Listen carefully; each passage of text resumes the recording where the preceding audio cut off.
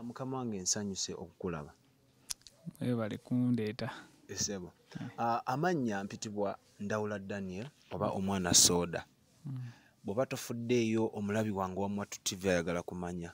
Musajja ki ono amannya? Abampita Loukman Ali. Ndi mukozi wa film. Loukman Ali ge mannya amazaale oba agakola ssente?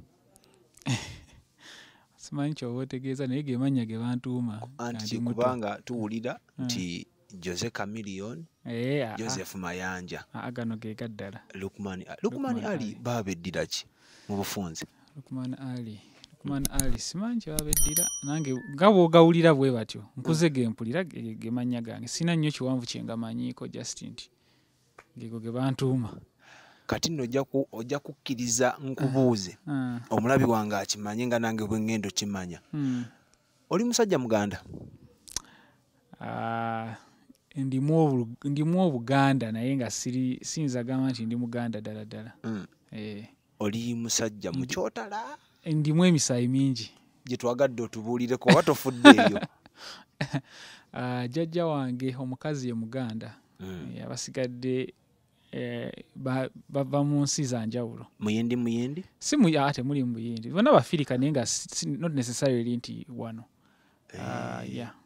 Mama wange ava walala ne tata wange ava walala naye nga bonna bakulidde wano. Tujja bimanya. Loukman Ali azaalibwawa era abatafuddeeyo omwaka ki? Azaalibwa Kibuli mu ddwaliro ly'Ekibuli awo mu 1990. Loukman Ali Kibuli.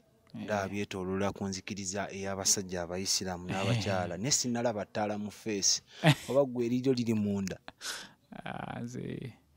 Nze ndinnya ate ku bintu birala nnyo kati. Ate bitya mbadde njagala tutambulira kuba Ali basajja babeera ba Isiraamu. Ate n'Ekibuli wali w'oyogera abasajja abasingawo Kibuli yamanyibwa nnyo mu layini y'Obuyisiraamu. Omanyi nga bw'oyinza okugamba nti ekintu ng'erinnya lyo, eddiini lyo, ebintu ebisinga gwe oba tobirinaako kulonda osangibwa obiyina. So whether okkiriziganya nakyo oba tokkiriziganya nakyo kyekiba ekikyo kye baba bakuteekako. Oyagala kummanyisa nti watuuka ekiseera n'ogamba nti kansigaze erinnya nkwate ekkuba eddala? Not exactly. Just nti nze kaŋŋambe ebintu ebisinga eby'eddiini olina kukkiriziganya nakyo 100 ku 100. Bw'obaako kamu k'otakkiriza then oba ovuddeyo. So kati most times obaako akantu n'ogamba kano sikkirizaamu nako naye nga omanyi eby'eddiini either mwoli mwenna oba toliimu ddala. So eby'eddiini we bityo basagala biyingira nnyo. Uganda gagamba omuntu bw'aweza emyaka 18 n'omuzadde amuwa chance okwesalirawo. Naye wano wansi obeera mu nkwawa za taata Muisiraamu paka 18 oba osobola omugamba nti taata omanyi wabula embeera eyo yakutuukako oba okyatambula? Tekintuukangako ekyo. Nze kaŋŋambe nti obulamu bwange bwonna eddiini gye nkuliddemu era gye mbadde nzikirizaamu. Era gy'okyalimu? Engeri gy'otali lupapula lw'osayininga nti wano ne bw'oba ogivuddemu era teri kiba kiraga nti ogivuddemu. Just gy'okoma okkula kaŋŋambe erina engeri ensi gy'oyongera ogirabamu engeri y'enjawulo. Amadiini gonna gye gatayinza kubanga gasobola okuwa ansa za kintu ky'olaba. So osigala awo nga mwoli naye ng'ebintu ebimu oluusi tokkiriziganya nabyo. So ndi awo. I believe abantu abasinga bwe bali just lwakubanga kale abantu oba tebakiraba bwe batyo. Kati nyinza okuwaayo ng'example tugambe omuntu nga oli mu Katuliki. Oyinza obanga waliwo ekintu mu Bukatuliki n'ogamba nti naye lwaki Paapa yakola bw'ati naye nga eddiini ey'Obukatuliki bw'etyo bw'eragira. Paapa kyakola bw'ati kikino oba bw'ekiti. Naye gwe n'otuuka n'ogamba naye Paapa ono byayogera. N'okozesa kye tuyita common sense. Exactly. Kati awo mu Bukatuliki obutuufu oba obuvuddemu. Naye ng'oluusi gwe oyinza oba tobuvuddemu naye nga olwaki ekintu okusinziira bo bwe kitambula oyinza obanga ekyo ekintu ekivuddemu. Okiraba? Kati oyinza olaba ng'ekintu oba oyinza okugamba nti omuntu bw'akola bw'ati bamutte. Kati gwe ekyo kintu n'oba nga tokikkiririzaamu. Jihads. It's not necessarily nti si kyeŋŋamba tonkubya mbooko naye nga sometimes oyinza okukituulamu n'ogamba naye nze si bwe ntyo bwe nkirowooza. Kati oluusi okwogera ekigambo just ekyo kimu kiba kikuggyeeyo mu ddiini eyo. Naye eby'eddiini nga wabimanyi biwanvu nnyo tebiggwaayo abaagituleetera kye baatukola bebamanyi kye batwagaza. Muganda waffe nno gwali ku Mwattu TV tuyiseeyo buyisi nga bw'omanyi ebyensi. Mukadde wange ntukulaba nnyo baide ne ku interviews ezisinga oyogera oluzungu wenjagadde otumanyise. Wagendako mu ssomero ng'abaana abalala ku mpaka nasoma naye era bya mpaka nga obimanyi nasoma like ngera abantu bonna mu Uganda senior like from primary to senior 6 naye enjawulo eriwo nti kati nze we natuukira mu nozaba senior faawo muzeeyi wange yanko okuŋŋamba nti manyi tewetaaga actually mmalayo so ogenda n'ofuna osoma ekintu ekirala like omulimu gw'emikono gw'osobola gozava ku kigambo olw'empaka zino zibakutwalanga mu ssomero nga toyagala oba alina ekyenjawulo kye yali akuzudde. Kaŋŋambe wano Uganda kale si Uganda okka naye ensi za Africa ezisinga system y'okusoma gye tuyina yali yatondebwawo ku actually ndowooza education y'ensi yonna yatondebwawo mu kye bayita industrial revolution.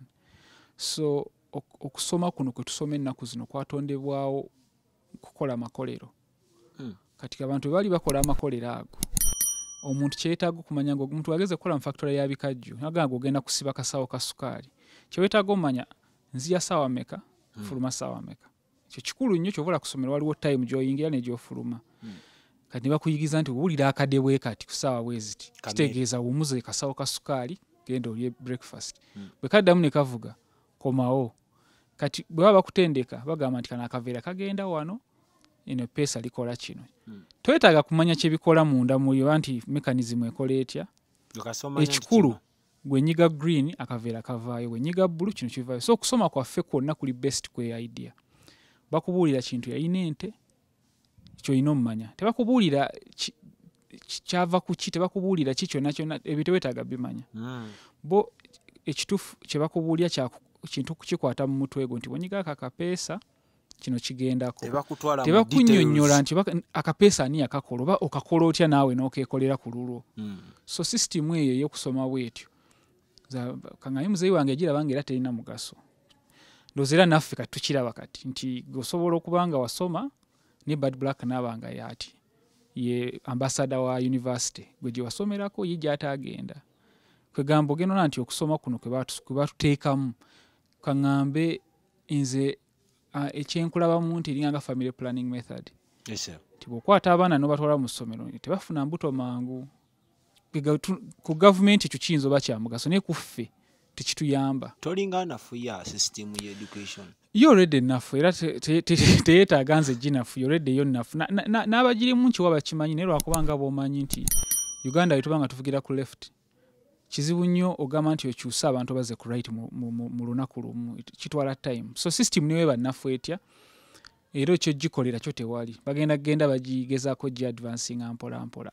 Ekyo buli omu akimanyi kyobola abantu teri mwana wa mukulu mu gavumenti asomera mu UPE bonna tebasoma ino syllabus kye tusoma bali mu zi Cambridge baani bali mu ezo bo bakimanyi naye tewali kyakikolera kaŋŋambe ku ssaawa eno. So oyogedde ku kya Bad Black tokyogeza nnaku nti ye teyasoma mu abaasoma ate yali wali. Sikyogeza nnaku just si nnugu kaŋŋambe ndowooza oba kiyinza okunuguwaza omuntu nga kaŋŋambe oba ebyo biganyeemu naye ate nze wendi si wabi siri munyiikaavu nti oba kino kyagaana oba kino kyagaana. Kyenjagala kyennyini kye nali njagala okukola buva buto kyenkola. Nyinza oba sikifunamu nnyo nga Bad Black bwafunamu kikye naye nange ndi musanyufu nti kye nayagala okukola kuva buto kyenkola. Abantu batono nnyo abagaa nti ngenda ba pilot n'afuuka pilot. So nze ndi musanyufu olw'ekyo. So kati tuddayo ku by'okusoma nasoma byonna byonna muzeeyi wange ngamba lwaki tokobye mu S4 n'ogenda n'okola ekintu ekirala ky'oyagala. Ngamba naye kati wenkoma mu S4 watya nga kiri kigaanyi. Nga kati kanzireyo nkole 6. Naye kati we namalirayo 6 nga ntudde mu class nsomya Napoleon nsomyani nebuuzaamu ddala bino ebintu bigenda kunnyamba ki mu bulamu.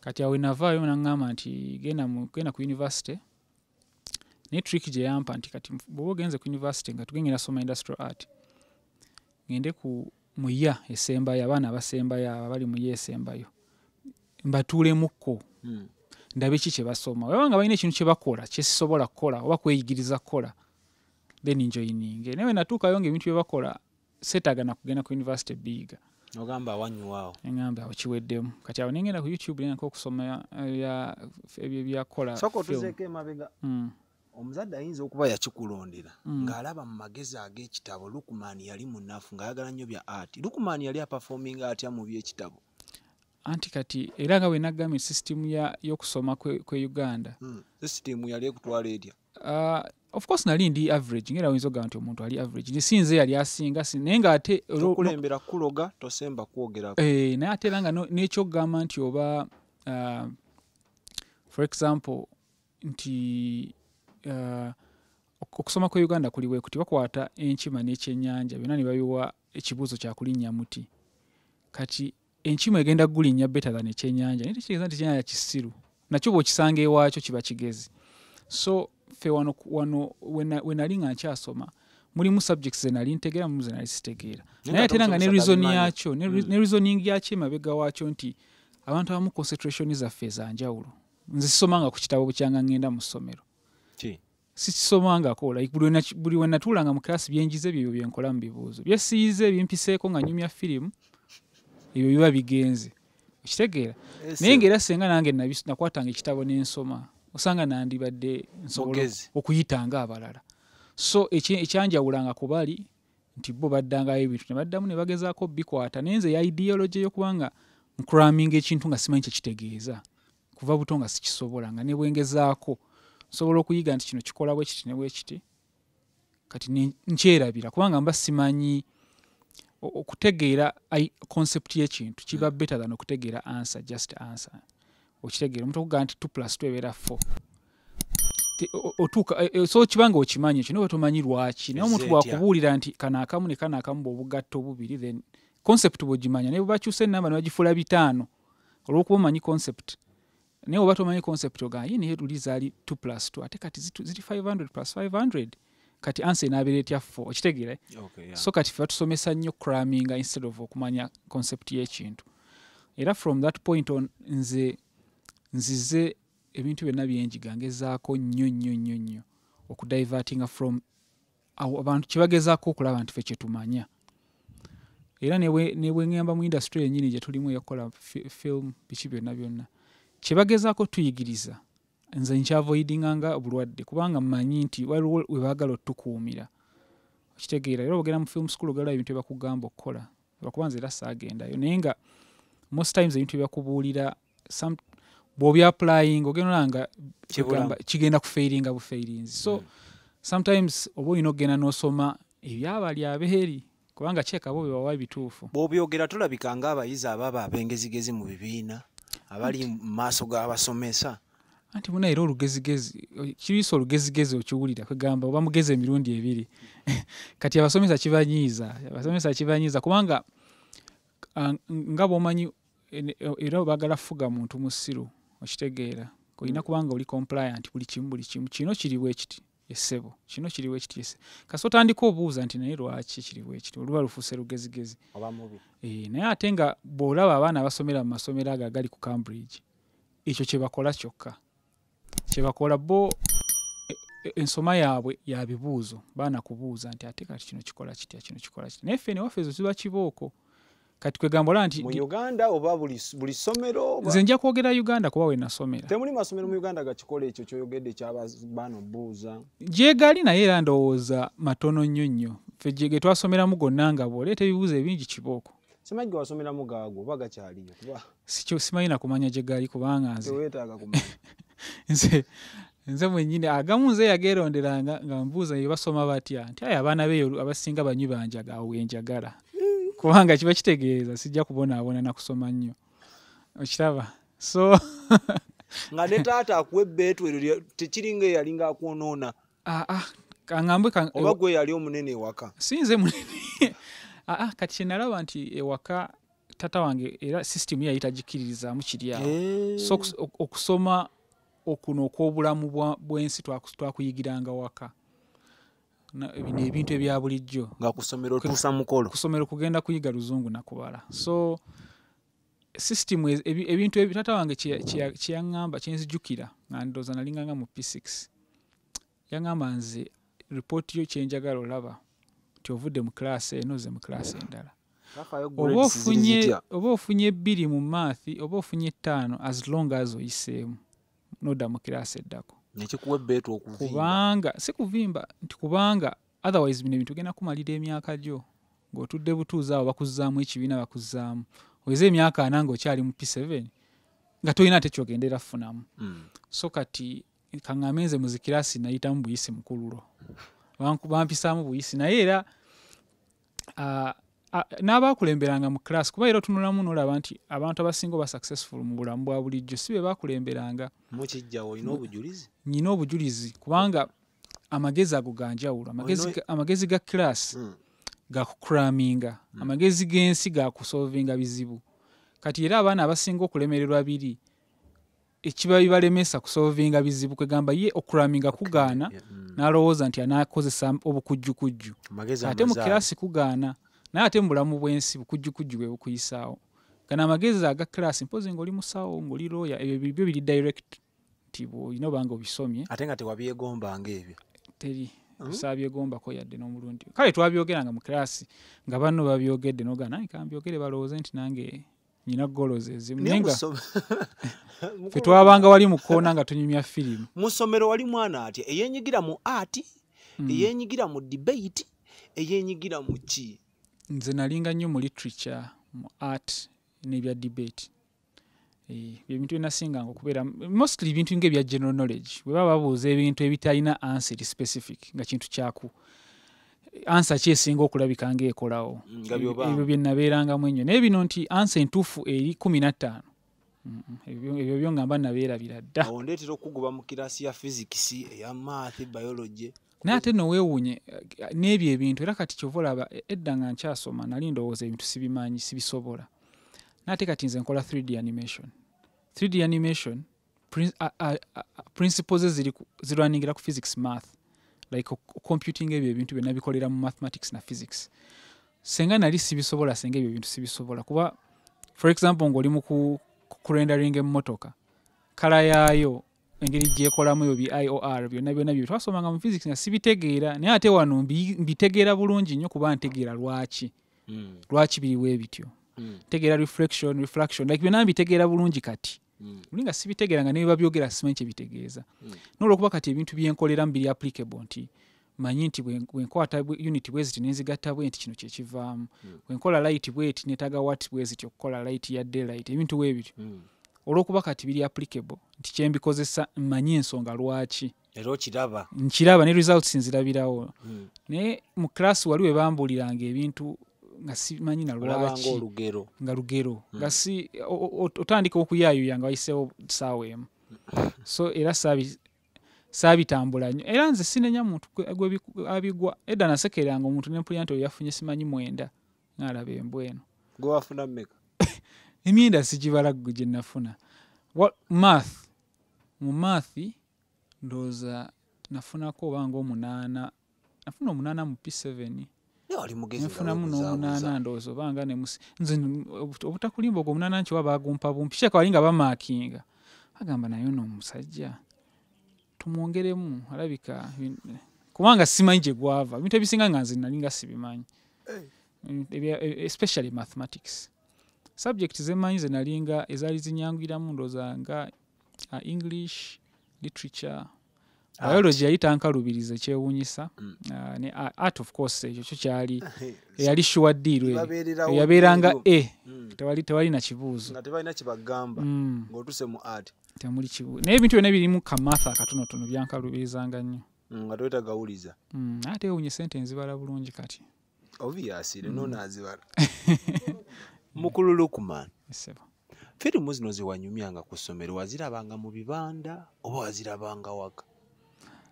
Kati nze we nakulira awo waliwo TV station obanga 2 zokka WBS wa TV Africa so firimu twazirabanga lwa mukaaga na Sunday I think so ezisinga obaawo nga bakutumye noyingirako ekibanda awo speed bwe bityo kolabye n'okakwata naye ng'ebisinga byalinga byawaka. Bw'oyogera byali bwe twakulira otuleetera olowooza nti tuli wa mirembe gyaffe ginene egyayo kyasa kya 20 myaka ki egyo?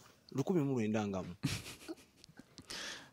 kati ze natandika okutegeera ndoza nga mu 1998 no tukifunze Loukman yazalibwa mwaka ki? Nazalibwa mu 1990 bintu byonyumyanga byadda bw'oyogerewa nakulira WBS yekka anti kaŋŋambe amanya abantu asinga bezza obuto nze sirina reason lwaki nezza buto kubanga siri disappointed mu myaka gyange so when nakulira nze bino ebintu sibya omanyi actually abantu abazaliddwa mu 90 ffe tulabye ebintu nga bikyuka ku speed abantu abaliwo kati kye batasobola ku appreciating kuba kati nze nabeerawo ku time nga nyina discate nga kwensaving ebintu tekyalwawo bbanga ddene kyamalawo ndowooza nga mwaka gumu then CD ne zifuluma then kino like ebintu byafulumira ku speed nabeerako time nga teri masimu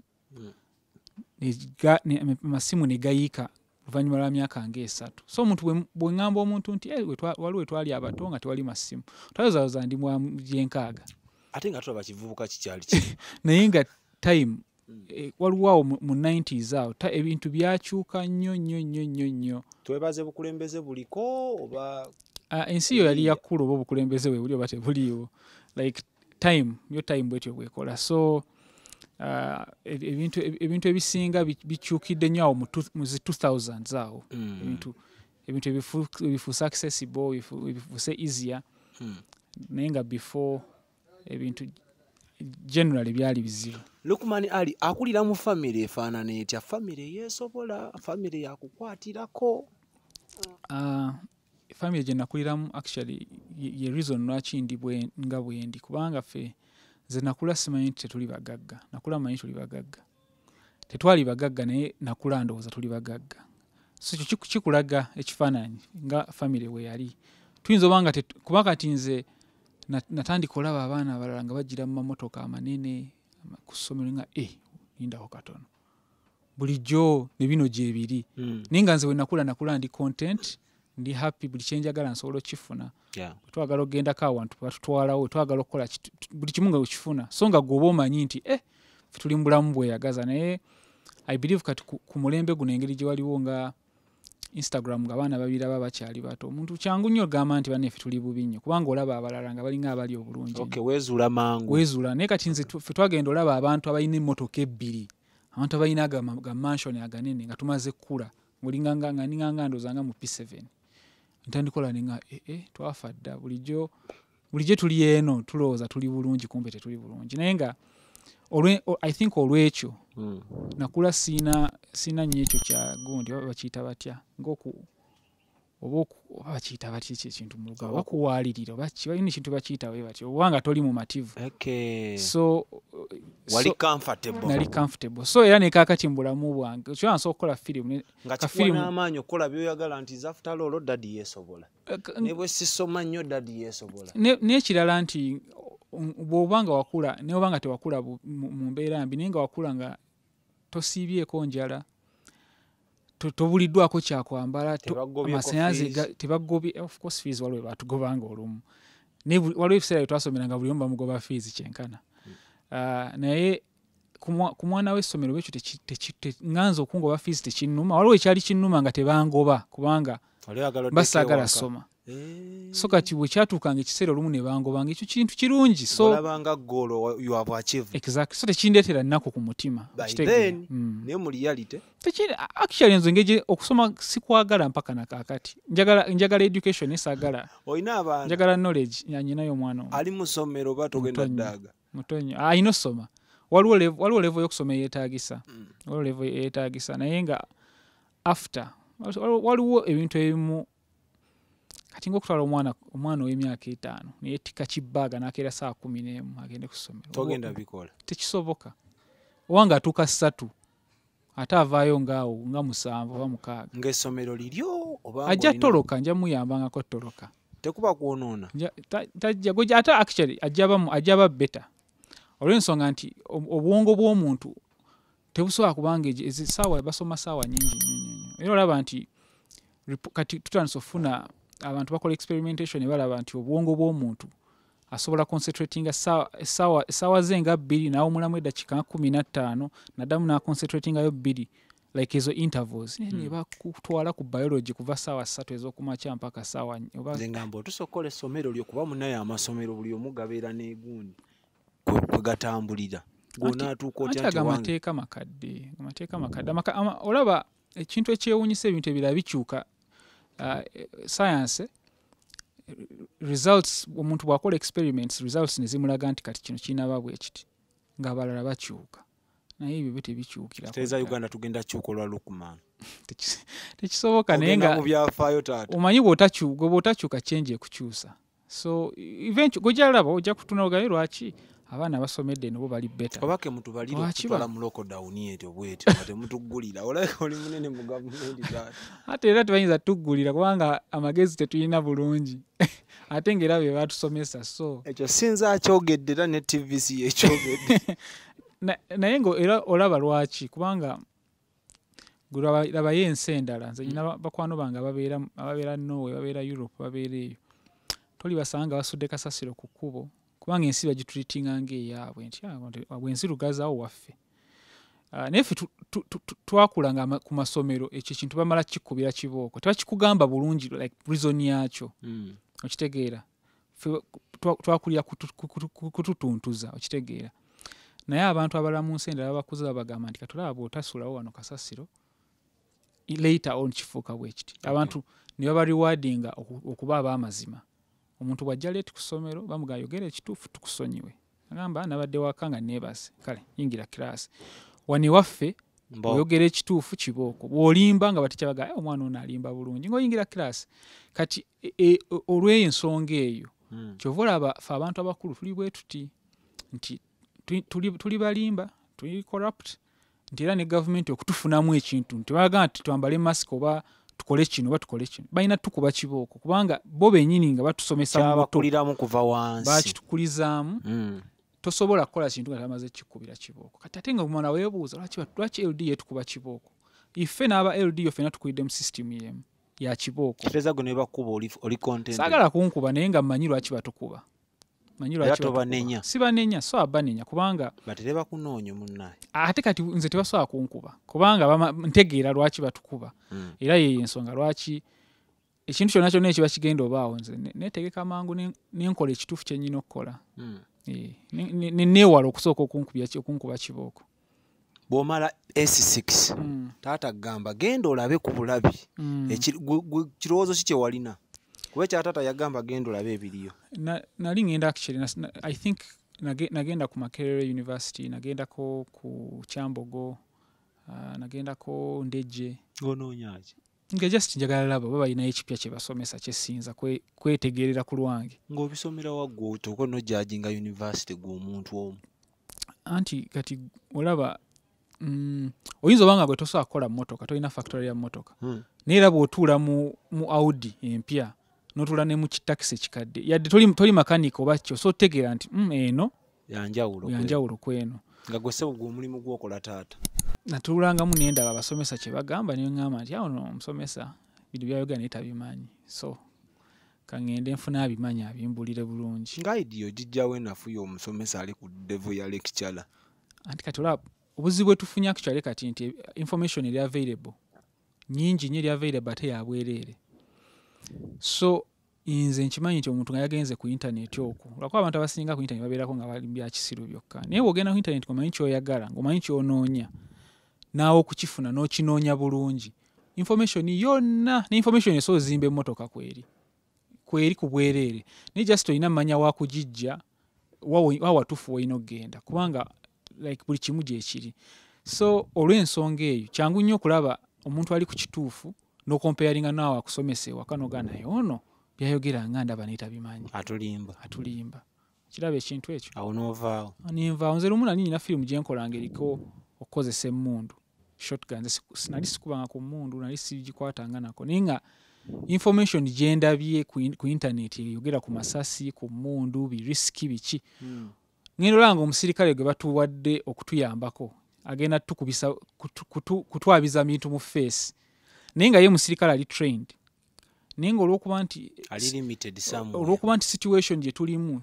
tebagitrainingira tuli shootinga firimu amasasi tetwagala gabeeko gwe gakuba yaleese ekikomando kati ye ekikomando kyaleese kiri risiki nnyo ku kye tugenda okukola nze atayimanyi na mmundu yadde olwo information gye nfunye ndabye nti olwa kino na kino kyemmanyi bw'oteekaawo ekyo ekintu kiyinza otubalukira ffenna kiyinza okuexplodinga naye nga sinti nze nkimanyi nnyo naye olw'okuba nti nina wenkisomedde ate ye ng'omusirikale information talina nnyo kyemuyamba kuba ye omulimu gwe gwakunyiga kukuba bukubi teyeetaaga situation endala yonna talina waagyetaagira kasaba gamba ng'akuba so kati kyekyo kyengezaako kugamba nti sometimes omusomesa ayinza obanga ate abantu abaki balina omumanya nti abantu abamanyi ekintu si be babeera abasomesa bekyalema be bafuuka abasomesa ekitegeera wetwalira mu baalemwa nedda ssebo kuba ndaba omumanyi bingi osobola n'osomesa kyenkugamba kikino omuyimbi amanyi okuyimba saagala abayimbi abasinga bakondo bange saagala katugawo omuyimbi nga Michael Jackson katutudde mu beebwe tumanyi abasinga balabi bafe kale tugambe abayimbi bonna abaakabi tugambe kati nga Chameleon tandika tugambe kale Chameleon tosobola musanga ku Makerere University ng'asomesa kuyimba lecturer gw'ogenda osangayo yali agala kukola kya Chameleon naye kyamulema kati oba olaba aliwa ali mu kulecturinga kati lecturer oyo bw'akugamba nti mu music toyina kukola bwoti nolaba Chameleon nga yakikoze nga kikola nekisucceeding Chameleon yadde si musomesa yaba omutuufu kuba yakikoze nekikola kati awo yenjawulo eriwo nti sizala wa musomesa naye omusomesa kyakuwa theory waliwo omuntu akirivinze ekyo ekintu okitegeera kati nga olwa general nga talwanangako lutalo information gy'amanyi ayinza nga waliwo private yalwanya olutalo nga yakimanyi nnyo okusinga oli yaddulya wa Uganda gw'omanya atalwana omutuganda example ndeese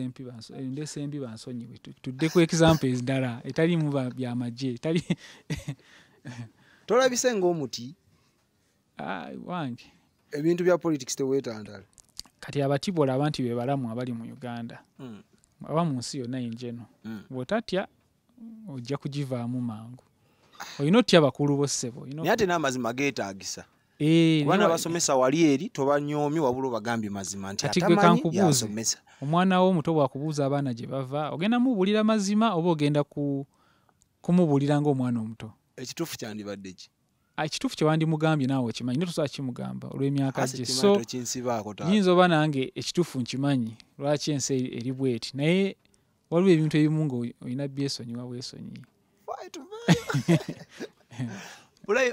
kuba kyemmanyi kati obulamu bwa A-level oba muntu mukulu ndowooza ne mu mubiri kyanjawulo ki kyojjukira ekyekuusa ku bino byokola kati kyewakoleramu era just butagenda ku ssomero nendaba like bino ebintu byokola kati ebya firimu biki kyanjawulo ki kyojjukira nti kino nakikolako kiri related nebyenkola kati mu A-level ndowooza kuba bifaananyi okuwandiika firimu actually nkitandise ndowooza nga myaka 2 egiwedde kubanga nze omanyi abantu abasinga abakuba ebifaananyi like art babeera nnyo n'ekizibu kye bayita dyslexia like mu Luganda bayinza kiyita bati omanyi ng'omuntu akaluubirizibwa ebintu by'okusoma oba weŋŋamba kati tugambe abaana abale bayigiranga okusoma nze nga nkuba bifaananyi kati ebintu ng'ebyokusipeeringa okusoma ebintu ku speed nze mu bibuuzo nga ebbanga erisinga mba ngattagatta bigambo okitegeera kusoma mpola mpola walinga mukwata mpola okukwata mpola kirala nnyo okukwata mpola kibanga azifu nga oyinza nti obwongo buli slow naye obwongo tebuba slow just nti ability ebeerayo gundi gy'otalinamu kati nyinza okikuwa nti n'essaawa ya leero wemba mpandiika ebigambo nyinza owandiika ekigambo nga smoking ne mpandiika SM ne nteekako K onenjerabira naye nze mu mutwe gwange nga ongirabawo naye wano mu kuwandiika nga njibuuse naye nga nze ne bwe nkisoma obwongo bwange obugirabawo naye nga ate teriiwo kati simanyi ekyo omuntu ayinza kinnyonnyola atya mu Luganda naye nga like condition emanyikiddwa so waliwo abantu nga babeerawo batyo so olwekyo ekintu nalwawo nnyo okwebirivingiramu nti nsobola owandiika nange story olweyo naye we natandika okukola obulango obusinga nga bwe buva mu agency abakafulu muwandiika nga babuwandiise nga oluusi mbagamba tukyusemu wano kijja babbeta kati bwe nagenda nga nkola ebyo nga ndaba kenkyusizaamu kali beta oba kyenkoze bwe kikiri beta ninga naye engeri gye waliwo spell check kangezeko owandiika nitandika owandiika kati wano wetuli. Abaana nga bavubuka babeera n'ebintu bye beegomba, tugeze neegomba Kanye West, neegomba baani mu biseera bya elevaawo baani be wasinganga okwegomba? Bayimbi, bazannyi ba firimu, era be baani ku both local level ne international level? Ekyo ekintu I think aba ewaka kye tutayina ffenna, ekyo ekintu ky'okwegomba nga basita. Kale neegomba nga abazannyi ba wrestling, naye nga omuntu ayinza okwegomba nga oyinza olaba Swazininga n'ogamba omusajja alina bode, naye nga gw'okimanyi tolina gy'ogenda jijja, naye nga olaba kyandibadde kyakabise ng'obadde bw'otyo, kitegeera. Naye ku eno level nga oyinza okugamba abavubuka nti oba nenyambala ng'ono oba nenkola we nti oba lwakuba gye nakulira balinga ebintu bye babisekerera, kati okwewala okunsekerera ne sibigendamu nnyo. Nakula nnyo nga sibiriimu nnyo nga ne bazannyi ba firimu tolina gwe weegomba yadde omanyi abarembo muba munoonyereza barembo abo nabeegombanga, naye era nga si kyekintu kyekimu ng'okwegomba omuyimbi n'oyambalanga ye. Bali weegomba n'ogayi nange njagala kukola bintu bya firimu n'omaliriza nga byolimu. Naye bakugamba nti butuufu kigenyaagenya mpandiikira firimu era nga gw'osoosa edda ekyo kyo tekyaliwo. Gwabeeranga ngo nali kangambe nali best mu reality. Kwanza we nakulya mulembe gwa kibooko, kati nnaku zino teguli si kyamaanyi nnyo. Naye anti ffe batukubanga ne kibooko just ez'okwenjeera. Kati okwenjeera gwo nagwo omusango just otambuddemuko okomawo kibooko. Ate oyinza ofuna obuzibu naye abazadde biba. Kati nkugambye kati olw'omulembe gwe twakuliramu ffe nga embooko ziri wali eyiyo ogimanyi, eya mutowo ogimanyi, nga buli omu alina eyiye eri ku kisenge wali bulungi. So ebintu ebimu tetwabikola.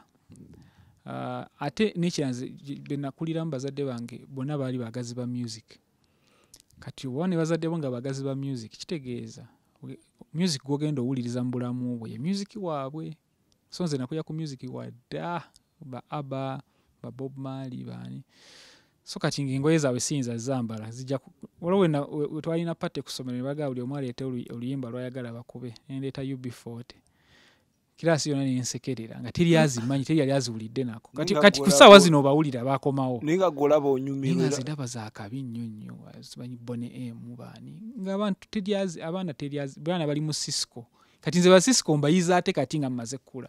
Nga tegeeza ensi yakuleka. Si kundeka naye ebintu ebyabeerera ku mulembe ate nze saali interested. Kyanjawulo n'okundeka. Twakuleka waawo. Kyanjawulo n'okuleka ssebo. Takisi bw'ejja neeyimirira nga toyagala genda neegende batekulese just oba toyagadde bwagazi. N'ate bw'olinnya boda n'ogisanga era bagamba tubadde tukulese. Naye anti bwe munsangidde mbadde ne programu endala kati nfunye boda ne mbasanga era. Kali musajja mujagujagu era osinze taata. Osinze mukama wange. Ekitegeeza ku level ey'ebyokusoma kuva ku nasale paka tewali yadde kye wasoma kyekuusa ku byokola kati gwalabanga birabe n'obireka awo. Edda teri kye nasoma ki era nga bannayuganda abasinga gwe kubiyosoma kiriwa kyokozesa kati ng'ogyeko oluzungu ate nalwo waluyiga just nga byproduct yatuula ku ssomero nti watuulawo n'oluyiga naye nga si actively nti watuulaawo n'ogezaako. Kati bino byokola tewabisomaako? Nedda. Tewabigendera mu kibiina? Nabisoma naye not like mu kibiina, mbisomye ku YouTube. Nga gwe abyesomesa? Nze mbyesomesa. Idea eyo gijja kwani? Ani yali akikoze nga gwe n'asucceeding? Abantu abasinga mu nsi we byali ekintu nga YouTube bwe kyali kyafuuka eky'amaanyi. Abantu baali bakikola naye oba wano waffe kyali kyalwawo tuuka. Naye nga mu bifo ebirala si kyekipya ennyo ekiri awo. Kuba munnange ne woba osoma ku YouTube eri ebintu ebimu ebyetaagako guidance. Kituufu. Oli n'akulambula nti soda kino kitambula bwe kiti. Gwe amaanyi wagajjangawo okuyimirira wekka nga dictator n'onsalawo niwe. Kanti olaba obeera mu bantu abatakkiriza nti ekintu kisoboka. Kizibu nnyo okutambulira nabo ku speed y'emu. Kwa kati gwe obeera nze mbeera nakula ngamba tusobola okukola firimu ezifaananira ddala ng'ez'Abamerika kubanga naffe tuli bantu nga bo. Ate ng'eriyo n'abaddugavu abazannyirayo ne kiba nga kyekyo. Teri njawulo gye tuyina, nabo bantu, nabo balina obuwongo, nabo balinganga ffe. So siraba lwaki ffe twessa wansi nti abalibo naffe ffe okitegeera. So because of that nakulanga ngamba nti kati kanoonye bali kye bayiga. Bwe mba sikitegeera just nyina kiwabudde naye nja kitegeera nange ndi muntu nga bo. So abantu abamu ng'oluusi agamba asina kye ngenda kufunamu. Omanyi kati ffe Abafirika ensonga esinze n'otusiba nga tuli we tuli. Abafirika. Ffe Abafirika enjeno tukolerera nnyo mmere ya leero. So kizibu omuntu okuinvestinga kubanga oyagala lya leero. Kizibu okuinvestinga mu kintu noga nti ne kintu ndikifuna mu myaka 10. Naye naffe twabisanga obusanzi munna. Anti yakye nkugambye ebyo byonna byonna ebintu biri bakikutraininga nga tebakikutraininze gwe tomanyi nti bakikutraininga. Naye naawe okula okimanyi okula olaba ku ssomero omusomesa tayagala simba muti kubanga tajja beerawo. Tayagala kola kino kuba kati nze nfuniramu wasijja beerawo. Buli omu kati gwe mu buwongo bwo okulowooza kye kintu ekituufu ekyokukola. Kyobola wenkola kati nga kafirimu kange akasembeyo nakateeka milioni nga 65 sente zange nganze. Sajja goli mugagga. Siri mugagga naye nenkateeka ku internet nga kabwerere. Naye bantu bangi abeera bambuuza kati gofuniramu wa gofuniramu. Era nange ndakikubuuza tolowooza nti bonkeera era sikikubuuza. Sometimes nyinza obanga sina wenfuniddemu kati naye nga kasita oteekawo system kasita oteekawo ekintu kubanga kati biseera wali emabega abantu baali tebalaba firimu za Uganda newe zibeera ku YouTube nga yabwerere ng'osangako view 10 view meka. Naye kati kano ke twakateekayo mu wiiki 2 kagenda mu 15,000. Kiraba meaning abantu bali interested ate abantu badde tebakimanyiiko. Okitegeera so kati kitegeeza ni time y'okukidiscovering abantu bakizuula buzuuzi. Kati mukozeseza ensobi yaffe y'obutamanya. So kati meaning abantu senga kyongero sasa n'abantu ne bakitegeera. Igwe bw'ojja n'okola firimu nga ogikoledde ku quality weemazeeyo otaddemu ssente zo n'olagako abantu trailer abantu abalaba eno bajja gamba mwene eri worth okusasulira. Si kya kisiro okitegeera. So kati gwe osobola okifunamu nga nze sina kifunamu naye gwe oba okifunyeemu era oli mu industry yemu gye ndimu okitegeera meaning at some point nange nja tuuka nkifunemu okitegeera ekintu ekyo. Kati senga abantu bangi balowooza bwe batyo senga twakifunamu dda senga like abatusookamu bikola baali bakiraba bwe batyo senga kati tuli mu kufunamu ssente. Olaba music we bakikoze nti ba Chameleone we bakiyingira bajjawo abakongo kati omuntu aliwo katasobola nakikkiriza nti waliwo ebiseera emabegaawo nga music wa Congo nawe ezo nsi yakuba e Uganda. Kati kibuli nzanza si kituufu. Ekiteeza ne ba Chameleone singa baatwa ne bagamba nedda sengera tuli ku Bakongo ba Wawuyo Jnr. Kankuze emabega. Bw'oyogera ogamba abazadde tebaali supportive mu byokola. Wamala HS wafunako emirimu emirala gye wakola egyakuyambanga kuba ebyo ebintu bya internet munnaayi. Si bya bwereere ate ebiseera ebyo kyensuubira tewaali bundles ez'ennaku zino ezaba Abbey Freaky Friday. Winayo emirimu emirala gye wakolangako emabega egyakuyamba okutambuza mu bulamu bwa bulijjo. Naye abazadde bange baali supportive ekyo simanyi gy'obijje. Anti olina wanyumizaamu nti gwe society gye wabeerangamu. Eyo society sinze si personal okitegeera kirina okukulira awantu ng'abantu buli omu mulogo. Era wayagalanga essimu nga mataatangulira essimu ng'agula. Nedda. Naye nga baali understanding nnyo nti ekitono ekyabangawo weŋŋamba nti nga we natandika oyiga Photoshop nga ndinganga mu senior 4. Kiraba senior 4 kuba gwali mwaka ki ebintu by'emyaka eyo byenguza. Tugambe byadda kale. Taata wange yangulira kompyuta nga ndi mu senior 1. Kompyuta yali mbi nnyo naye era ku biseera ebyo. Ku biseera ebyo yali okay. Naye nga bwe ngirowoozaamu kati yali tasaana kuplayinga video. Nsonga ki gye yakuwa ogigula? Naye mu biseera ebyo kompyuta nnyingi zaali tasobola playinga video. In fact eziplayinga videos ezaali ng'ezeewuunyisa nti kale nezanya video kitegeera. Kwa gye naliko yaliko Windows 95 okitegeera kati. Abe yabitegeera kati. Okitegeera kati ate omuntu wakiwuli agenda alowooza ndi muzeeyi naye Windows 95 yafuluma mu ki? Teyafuluma mu 95 kitegeeza nze kati nze we Uganda mba nagifunanga na mu 98 99 eyo almost 2000. So kati bye bintu bitwali tukoleramu nenfuna Photoshop oyo wedda nga just kola bufaananyi kusomesa bana kusomero waliwo omwana w'omugagga awo alina ka Photoshop ku kompyuta yakazanyiseewo akanoga kampeeko nange nzanyiseemu nga bintu byakuzanyisa. So by senior 4 nga manyi Photoshop, senior 6 nga kati manyi Photoshop bulungi. So ngendo va mu senior 6 ekintu kye nakolanga ng'ekyokuzanya nga bw'oyinza okukola Photoshop ozanya buzanyi. Ngenda okuva mu senior 6 ngenda owulira nti kino kintu abantu bakikola ne bafuna ssente. So kati nze awo nafunira chance nti ekintu kye nali nkankola ng'okuzanya ngenda otuuka nga zi advertising agencies zinoonya bunoonyi kyobola ne university saasobola genda kubanga obudde tobuyina nalina offers z'emirimu nnyingi nga tekimakinga sense genda ku university. Kyakuyambako wali mwana waani kuba munnaye abaana bangi ababikola anti olaba era tebafuna chance. Problem eriwo era e Uganda yeeno nti omuntu bw'alima vanilla n'akifunamu abantu 15,000 bonna nga bayiikamu ekyo ekintu kyekimu.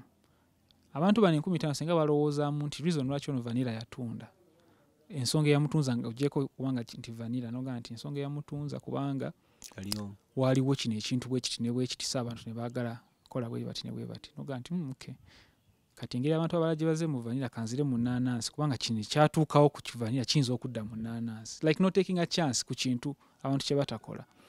Kwa nze we nali nakamalako senior 6 awo natandika oyiga program gyayita Cinema 4D naye omuntu gye nali mbiyigira ku studio gye nali mbiyigira eyo program baali bagiinstallingako by mistake, I think by mistake kubanga buli omu yayita gimanyi gikozesa. N'omuntu eyalinganga nkulira we namubuuza ne mugamba nti eno program osooka kunjigirizaamu yangamba Uganda ebyo teryabikola tebyetaagisa. Naye kati era nze nennyongera obiyiga simply because nze nalina passion yokola movies ng'eyo passion si kintu monti nkiyingiddemu lwa ssente wabula ekintu kyagala kikola just nga gwe kuba musanyufu. So because of that reason nze nembyeyigiriza nga ngenda ku internet nenfuna tutorials ebiseera ebyo zaalinga mpandiike buwandiisi like PDFs nga YouTube tenaba kufuuka kangabwa internet yali tenaba kufuuka ya layisi like nga video so buffering lunaku lulamba so nga mostly ufuna ezo ez'okusoma nosoma busomi. So nze nentandika ogyeyigiriza naye era mba nakamala wendi nga sana namala giyiga bulungi kubanga ensi kati egenda etoniwa ne 3D nafuuka trend abantu kati nga bulango buno obutonotono baagala 3D animation ate nga loza sinze omu ku batono ennyo ababukola kati because of that ekinyamba nti kintu nkiyiza abalala tebaagala kiyiga kuba kizibumu kikalubirizaamu oyiga manyi twaganye ebintu ebyangu n'ekirala kyo talina kwerabya ekintu nkiyize lwa passion ekintu kyoyiga lwa passion kiba kikwanguyiramu okuyiga olw'okuba oyagala. So ebintu ebisingira bwento bwe mbadde mbiyiga kino abantu tebaagala kikola we bati nenga ne omanyi nze kaneefirize ssente zennyina nkikole ogenda olanga brand nnene ennyo zirina kwogera naawe kubanga abalala bonna tebakikola kubanga buli omaga ssente nnyingi n'otaddemu nnyingi n'okikola ogenda olanga era abakunoonya ate balina nnyingi osingawo. So yeyo formula gye mbadde nkozesa n'oyoola ssente si kuyoola ssente naye like I guess mu bulamu era kintu bwotyo bw'olina okukola ekintu buli wani Uganda buli omu ayiika mu bantu abalala kye bayiiseemu oba lwaki omuntu wakola akayimba idea yaffe kuva buto bwe butyo baatu mentally koppa bibuuzo kye okirabye cramwork bw'olaba omuntu nga kano kakoze na ngolowooza eyo ye answer yokka esobola okukola teriyo ngeri ndala teringe ono gaya afunye mu kubloginga kati buli omu kakola ekyo iyo ono gaya afunye mu kuyimba tumbiza sound golanga kati buli omu ayimba bwatyo nino otamanya nti reason lwaki ono yakola kubanga ye yakikola ng'abalala dde tebanatandika kikola yaliwo yekka so n'abanga so senga abantu abasinga bagezaako kukyusamu sigamba nti oba olinga atugoba mulimu gwo gusigalemu wekka nedda sebo nedda just kyengamba ne mu mulimu gwe nnyini kati bwe ngamba nti okuyimba style tekitegeeza nti okuyimba okuveemu wabula bw'olowooza nogezaako okulowooza okusinga ku balala noga nti kino kyekikola kati watyanga nnyongeddemu kino watyanga nkoze bwe nti kubanga ekyo teri akikoze bw'ati oba kankyuseemu katono wano oba kankole bwe nti ekyo n'ekyenjawulo oba kanzireyo mu gyenkaaga nfune kye baakola nkikoppe kubanga ensi bwetyo bwekola gyebiri bingi bintu ate kati kankubula ekigenda okwewuunyisa nze mpulira nnyo ennyimba z'abayimbi kati kuba nze nagambye nakola abazadde bange baagala nnyo music so nakulira ku music mukadde naye mpulira abayimbi bakati bano abaliwo kati ng'akutte oluyimba lw'edda n'aluddamu abantu ne baluwulya nga balinganga nga balowooza yaluyiiyizza naye nga kyolina omumanya mu barapa wano e Uganda kale yinza okuwa example nga like nawulyako Fefe Buse ng'alina ebintu byali mu kuyimba naye nga yatali kyaliwo kuba bakyaliwo bado tyobooge kino sikyogera mu mutima mubi actually kubanga si kibi si kintu kibi like buli omu akikola teri kintu kipya ku nsi kuno buli kimu okikwata n'okimodify nga n'okifuula ekintu ekiri better nawulira nga akutta oluyimba lwa Basudde ng'alina ebintu byajjemu ebigambo kimu n'akijja mu luno kimu n'akijja mu luno kati zola kuba naziwuliriza nnyo emirundi mingi like nga nsobola otegeera nti kino kijja mu luno kino kijja mu luno naye abba ali kutinaatini zino ezakakati ebitabimanya kati awuliriza ezakakati zokka aba tasobola kukola tasobola tegeera ate nga wali ennyimba ennungi ennyo ennyo ennyo ezedda lw'osobola okukwata oba n'ofunamu rhythm yalwo oba n'ofunamu ekintu flow oba n'ofunamu ki n'ojja n'oteekamu ebyuma ebipya abantu abaliwo kati ne beewuunya gye luvudde nawayitawo emyaka 2 ne bawulyanga omuntu akusuuwinga nti walubba ne bateekawo lwabba ne luno ne bagaa naye ng'olwedde wayitamu dda okitegeera ate ekyo kiri nnyo mu nsi z'ebweru okiwulira nnyo n'owulira nti oba Robert Thicke yabbye oluyimba lwono guys ni Marvin Gaye webityo tunia tutolwo ono natutolwo kiraba naye kati olupya lwe babbye lwowuliriza n'ogamba bannaye oli oluyimba luno nga lulungi olaba kati nga The Weekend ennyimba ze zonna kyenkana sample zaamu 80s naye oba tewaziwuliriza ennyimba za Biggie zonna busample bagenda babujja mu nnyimba nkadde ba Tupac baani bonna asajja bonna boonyumya bayabweru ab'e Uganda wano bakola ki tebalina kye bankola nanti era ensonga lwaki olinga principal wa Nuupu ebitalina makulu sibiwa no kyengezaako okulaga nti music always ensa akuze nnyo nyinza n'okugamba owe Nigeria era nabo ogerola nga basampolinga mu music wabwe oteeka nnyo emphasis ku bintu ebisinga kati sira lwaki mba mmala obudde ku kintu ekitalina no oyinza tuyamba nogamba notwane ku magezi noga oyimba boti soda n'okusinziira gundi bwakikuba naawe osobola okukola bwoti kuba sisobera nti oyinza omuntu amagezi g'otamanyi siyinza kale ekituufu kiriwo ekiti nti success mu buli industry yeetaaga requiring gundi ekintu kyekimu almost okubeera omusawo wakabi okubeera omuyimbi wakabi buli kimu weetaaga kind of principles ezimu nti nyinza okuba nga nze ndi mu bya movies nekugaa nti akati ng'omuyimbi olina kukola bwoti nogaa kati gwa firimu oyo wabitegeera otya naye nga byonna byonna ebintu bitambulira ku principles ezimu ekintu bw'okiteekamu amaanyi amangi nogezaako outworkinga yo competition era olina oba nga gwagenda osinga abalala bonna babazuuka ssaawa 2 ne beebaka ssaawa 5 nogaa nti nze kati neeyongeremu essaawa emu yokka nzuke essaawa emu before them nebaka essaawa emu before them ddala amaanyi n'ogateekamu nga tozukuse buzukusi kutunuulira oba kubala mu motoka era oba olina obbasinga kubanga oba otaddemu mmo era oba olina kujjamu mmo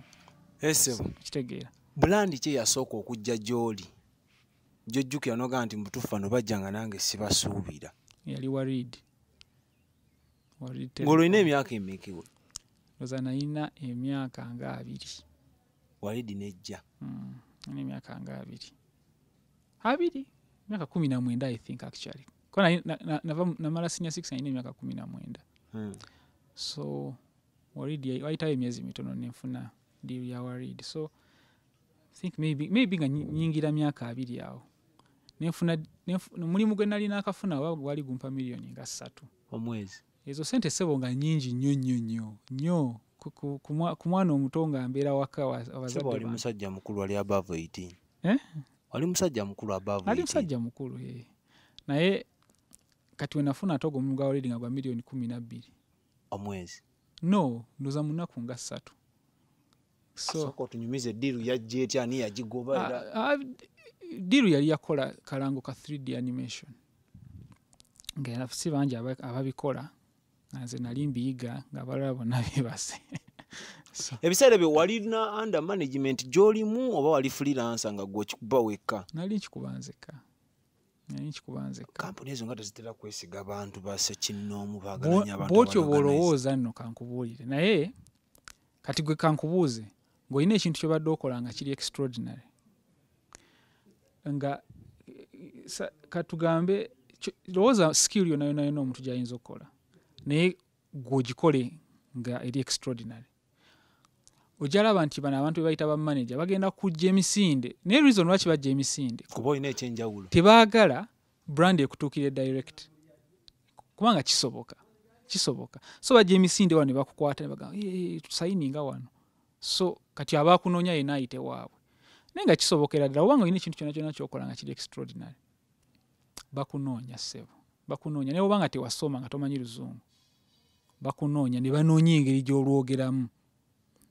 nosayininga so of course nalinya agency gye nkolera yali ensasula ezo ssente so gwomulimu nagufuna ndi under bo naye ng'era still baali bahayalinga nga zi company zina tax returns zina biki byonna byonna naye teri kitasobola kyuka bwe baba nga kikwetaagisa olaba nti omuntu tugaye nga bagambye nti kugenda nga tugambe mu America weetaaga myezi 6 simanyi empapula zino ne bukya leero n'okola ekintu ekyakabi ng'oluyimba oba olwakabye ennyo ekintu ekyakabi ennyo tomanya na mpapula zo ngeri gye ziyitamu ne zituuka ne ziba nga ziri ready munaku nga 3 ogera nga ogenze so ezo zonna process zibaawo naye bikyuka byonna bikyuka depending on the situation so ekikulu kya byonna gezaawo kuba extraordinary okola ekintu ekyamaanyi ebintu bibendinga just oyitewo so era ddiru gwe yagiyimiriramu wekka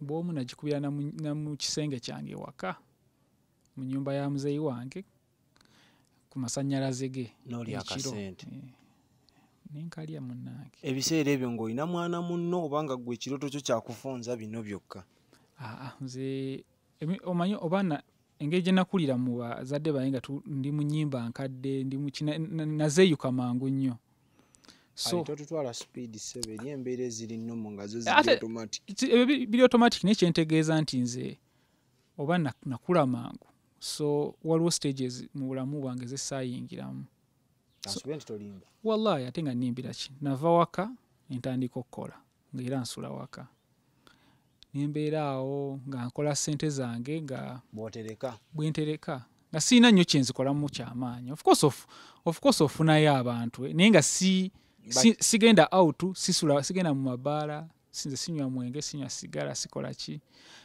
sinywa njaga siina nnyo interest mu mabaala agawogana ennyo kubanga saa concentrating saa tuulawo nempulira music awogana nga saa nakwogera so ebintu ebyo ebisinga nze n'okuba nti music gwe nakula njagala music ate wakimpowooze okitegeera so olw'ebyo wammanga eyo lifestyle saagiyingiramu siga nti mbi sigamba nti oba ki naye nze personal saagiyingiramu okitegeera so inawe kyalina advantage nti nali siina nnyo ebintu bingi byensipendingirako ssente zange so kyova nsobola kuinvestinga miliyoni 6 mu kafirimu akagenda ku YouTube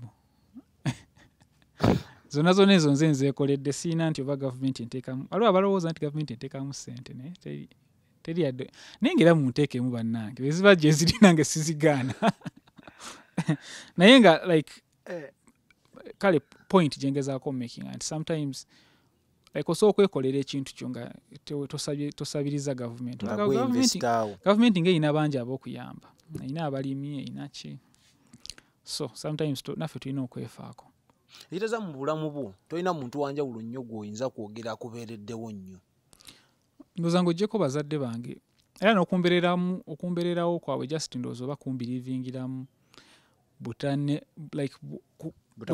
butamalaamu maanyi like ebintu omuzadde yenna alina byeyandikoledde omwana we tewali kiri awo nti oba kiri extraordinary naye nga I believe senga baali bagagga era bandibadde bambeererawo singako we bambeererawo so kye bambeereramu nze ndaba kiri enough kimala naye awatali ekyo tolina mulala gwoyinza gamba nti ono yannyambako ennyo wano nali ŋŋaanyi nangulirayo ka kompyuta wano nali nzize bwe nti nangulirayo kino bwe kiti nansomesa wano kino gattamu nedda ssebo I believe yensonga lwaki siri nnyo akkiririza mu buyambi kubanga obanzezerwa kuba sibufunangako. Oba toyagala kuyamba omanyi muntu bagamba kyotasobola kukola tokyeriraanya.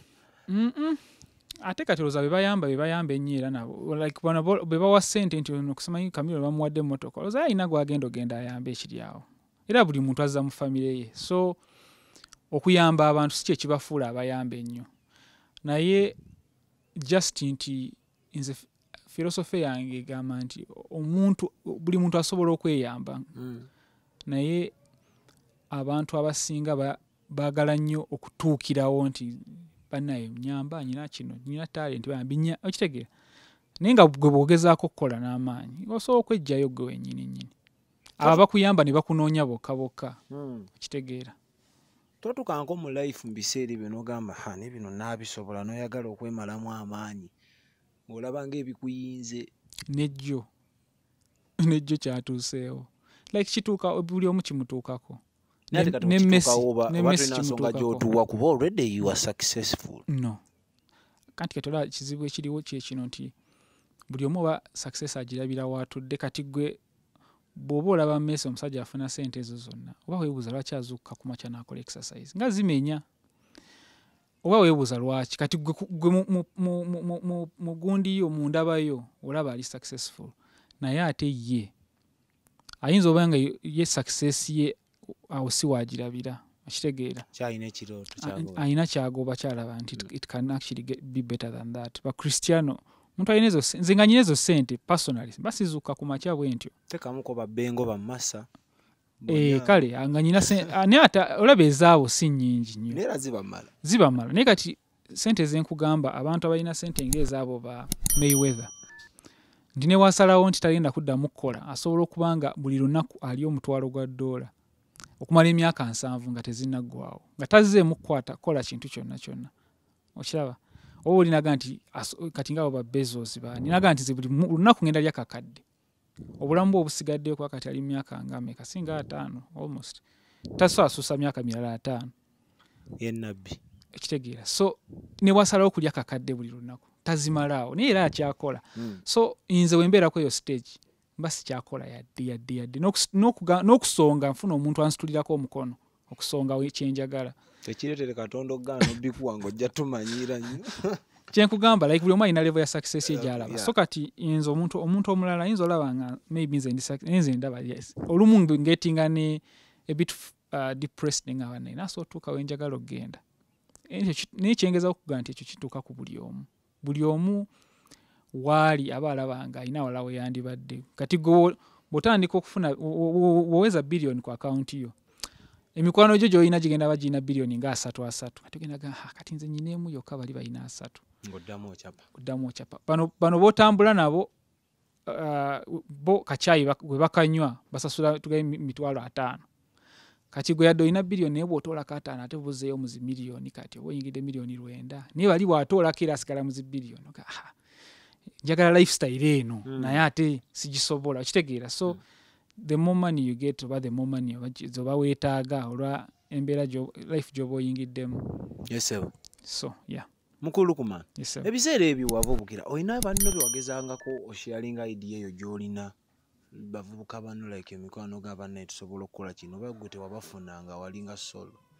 Kati nze tugambe we nakulira we nali mu myaka egyo nga like 2021 abantu abasinga aba 21 baali bakola era nga aba 21 kye bakola kati okitegeera. So nze emikwano gyange gisinga gyabanga 35 kwambuka waggulu kubanga oba yendowooza gye nali nnina kyebanaga nti nze nakaddiwa mangu obwongo. So abantu bennabeerangamu baali balowooza we batyo kati bano abavubuka betuli mu myaka gye gimu nga tetulina kaŋŋambo oyinza okugamba oba occupational overlap like tetulina yetukwataganya noga nti tunyumyeko ebyabadde ku mulimu bo bagenze kuba ndongo nze nagenze kukola ffenna tukoye ku makya naye nze nasuze enkola bo basuze mu ndongo kati tetulina kye tuyinza nnyumyako awo okitegeera. Tolina nnyo era mikwano giri mu joga nti munnange omanyi soda nayize kino tusobola okikola nga ffe abavubuka wanoonyanga bazeeyi kumanya so si kumanya obeeko gw'oyigiriza anti omanyi abantu kyangu nnyo okulowooza bwotyo naye abavubuka abali mu egyo emyaka nga tebalina interest mu bintu ebyo si bonna abasinga of course tebasobola babona kuba nange naliko egyo emyaka nga si bwentyo bwendi nange bwentyo bwendi ekitegeera naye kati abantu abavubuka abasinga ayagala abeera sita naye nga tayagala kuyita mu process emufuula sita ayagala outcome nga takoze ekitegeera so abasinga ajja n'ayogera naganze nja kukola buli ekyetaagisa naye n'omuyita ne mugamba tugende tule ku seeti wayitawo essaawa nnya alaba mukyaseetinga buseetinzi nga bimubowa ng'avaawo okiraba so okikolamu emirundi ng'etaano nebikutama n'ogalwa kinesiba ku bantu kati awo ng'ayagala yajja atayagala ng'akireka okiraba mpozi ya Loukman naye nga gwatulaba leero twasazeewo okukolera ku Rim Hotel be batusenzeza olwaleero aba Mwattu TV ne bagamba mukole basajja balina ebyenjawulo emmere balina ebifo ebisanyukirwamu osobola okujja ne mukwasaganya balina ebisulo osobola okujja n'oyitawo ne mulaba ekigenda mu maaso mukulu Loukman mwaka ki gw'otandika n'ogamba nti kati kanyingire firimu ndowooza firimu azinga 2019 sidda nno sidda naye era kati ku muvubuka alaba agenda agamba eyo nga byadda 2019 anti kajjukira tuli mu corona kati byaliwo before corona kati guno mulembe mupya gwe tulimu gwa corona yagamba ebini kuba kimanyi firimu yeetaaga abantu abasukka mu film teamwork tiimu eyo olwedde wali ogirina oba wagifuna afuta ng'omaze okuraisinga idea yo anti kati nze ng'egye natandikira mu Bulango nzize maze ebbanga ddene nga nkola bwomu kale si bwomu naye mostly ebintu ebisinga nga mbikwasaganya nzekka ntaddewo kamera nakyemalira ettala ngenze nditaddewo ekibiki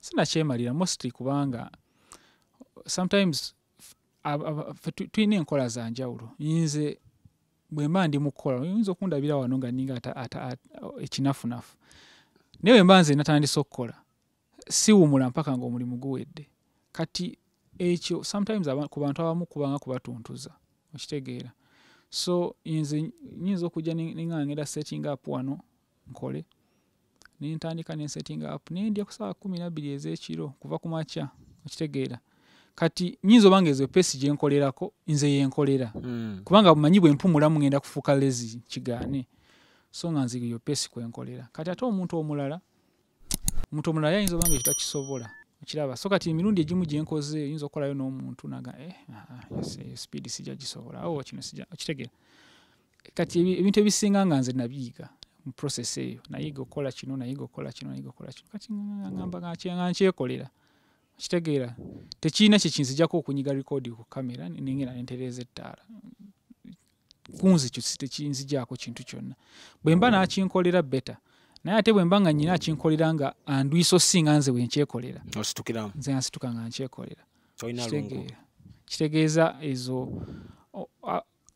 anyway kino kyo abantu abasinga tebaagala kukola ekyo kimanyi sirimba abantu abasinga tebaagala kukola abantu baagala idea y'okusasula ni okukola tebakwagala ekyo omuntu afuna omulimu nga mupya n'akeera ku makya n'agenda naako wayita ennaku wiiki n'akendeera bano tukola nnyo biki kitegeera naye wano mu kunoonya omulimu gaali agwagala naye kati wano atandise ofunamu ku ssente yeerabidde bwe kifiiringa nga taguyina so nze ebintu ebisinga natandika obyekolera ate si kintu kya mugaso nnyo I think senga nali sikiina senga sina na kyensobola kukola kati kubanga sometimes oyinza okutandika project ya film oba okyakola omuntu n'akuyitinga naganze kati mpitadde kati senga ekyo kintu mba simanyi kyekolera mba ngenda kukola ntya kiba kikomi naye olwokubanga mba nakyeyigiriza nga nange nkimanyi bwagenda ngenda nakyo nkikola kyobola sometimes film egwako ng'olaba Loukman ali ku kino ate naffe tubirayo ne tugamba ono omwami kweyagaliza oba teri bakola kyakola bw'oyinza okweyagaliza emirimu egi kuba kati newe nkola omulimu gumu era results zenfuna zezimu ku firimu newe nkolako emirimu 3 tekikyusa outcome gye ngenda funa outcome esigala yemu kunze so nze ogenda n'enkyusa waliwo n'egimu gye seeteekako nga ndaba kigenda kuba kiswaza n'okuswaza kiba kisusse naye nga nze nkikoze naye nga bwe mba n'omuntu akinkoledde kiba kinnyambako obutamenyeka nnyo naye nga sometimes abantu abamu bo bw'alaba ekintu nga bw'oyinza olaba omuntu n'alaba essuuti ewedde okukola tamanya nti gye bagikoledde wayiseeyiseewo obugoyegoye bwe basaze waddugadde wonna buli kimu ye alabe results kati abalowooza nti abagikola bakwata omukono ne bagunyiga kuno n'omukono ne bagunyiga tamanyi nti buli kimu kyajja process by process. Exactly. So bwe kityo bwe kiri abantu abasinga bajja nga baagala twagala kutandika kukola bwe tukola naawe bagenda la process ne bejja mboka tetujja bisobola nga bakita kati mu 2019 omanyi ng'onaakola ekintu ebaayo ekikupika oba ekikubaakinga kati gwe ki ekyakwamaanyi n'ogamba katandike firimu walina ssente ze nnyingi abantu be bangi abaaliwo babwongo so nali nagamba nti njagala nkole feature film nga sinaweza myaka 3 kati 2019 nali njiraba nga jijja osembedde nga ndaba gisembedde nga nyino gikola nga tekinnatuuka kubanga waliwo ekintu like omanyi buli kintu kyonna kyokola discipline kikulu nnyo like okwewa discipline omanya nti ngenda kukola bwenti ate n'okituukiriza kuba bw'otakituukiriza like bw'otyo bw'otandika bw'ogamba nti nze ngenda kukola exercise buli lunaku n'olunaku lw'otalina maanyi olina okukolayo katono at least weesetingabo kubanga weeragaanya nti ojja kukikola the moment w'ofuuka lazy bw'oti lunaku lumu lwokka ojala kati nga neeruddako ogamba n'oluddako ogenda nga obivuddeko saakikoze tewali kyakyuseera kyekimu so kati nze nalina emyaka ndowooza oba nga 12 awo nenga nja kubeera director nga sinaweza myaka 30 so nalaba nga gitandisa osembera nenga bulijjo ntudde butuuzi kati kankikole oba mbi oba nnungi oba ki naye nyina ogikola ebeerewo so neeme kugamba nti kyannemu ekintu ekyo kikola so nengikola eyo firimu yange yasooka Girl in the Yellow Jumper. The Girl in the Yellow Jumper. Yes sir. Twagiraba ku YouTube kweri yakikuba abo abantu abagifeature abagizannya obalondo otya bebeereeta oba buli omu wamuzuulangamu ekyenjawulo n'omugamba hagojja sobola exactly buli omu mulaba mu time yange gye mbadde nga nkolera obulango osinkana ono n'okolako naye akantu katono n'omulala n'omuntu ayinza osobola ekintu bwe kiti bwe kityo bwe nabafunanga so kati nagenda okutuuka okukikola nga nyina idea abantu benyinza otandikirako ate nga nabo bamanyi kuba mbadde nga nkola bulango n'okibateekamu ne bakigula ng'olwani aku kasente kano musajja nze ntandika okukola nga ndi pozi watugambye sente z'olwedde zaalingawo nga zitudde buto si kutuula exactly naye kugula byuma kamera kizirenzi biki nzize nga nzinvestinga nga mpolampola so wentuukidde awo nga omanyi movie ziri so expensive okukola so omuntu ayinza owulira wenteekamu naye obusente like ku zino short movies zenkola ezo sente tezitumala na kulya mmere eri decent ku set tuba tulya zi Rolex biki okitegeera ate nga n'ebyuma tetubipangisiza ko waliwo abakwano bange benkoze nabyo emyaka n'emyaka oli naakuwa ebyuma bye okitegeera n'oyongerako ebibyo naye kati imagine nga ebyuma batuwadde buwi ba actor abasinga bakwano bange obanyizeeyo transport onyizeeyo ki neera still nomaliriza nga olimu ezo ssente kati imagine nga senga buli kimu kisasulira tekisoboka kiba kisusse kitegeera ani yawandika firimu eyo yenze era nga we nakugambye nti engeri gye nali nyina eyo idea nti engeri gye simanyi spelling simanyi biki kanji story engiina naye simanyi engeri yagitranslatinga on paper ningamba ddala nga waliwo spell check waliwo simanyi zi app simanyi zi grammar zaani ezitereeza grammar biki byonna kanjewandiikire nenjiwandiika nenjiweereza ne bakwano bange bali mu Hollywood naye nga nabo tebasobola tegeera nti agiwandiise mulema ekitegeeza Loukman n'ekimu ku kikuyambye ky'otatubuulidde olina emikwano egiri ku level eya waggulu egikuyambako ku mentalinga n'okuwa kwa ideas kuba Hollywood munnaye zimu ku gundi ezisinga okubeeza akabi mu nsi eno yonna embasirimbi. Ate olowooza egyo emikwano ngifuna ntya kati egyo emikwano gye nyina mu Hollywood nabafuna balaba waka wange ku internet kati before nga tebannamulaba nali sibayina okitegeera. Mulomba nnyo abazungu kyansi eyo togikozesa obatega obubbo. Era nga bwe nagambye nze saakulira ku ideology yakunyamba. Tekuba kuyamba. Oyinza obeera nekyaliwo kati nga Hollywood ssente balina.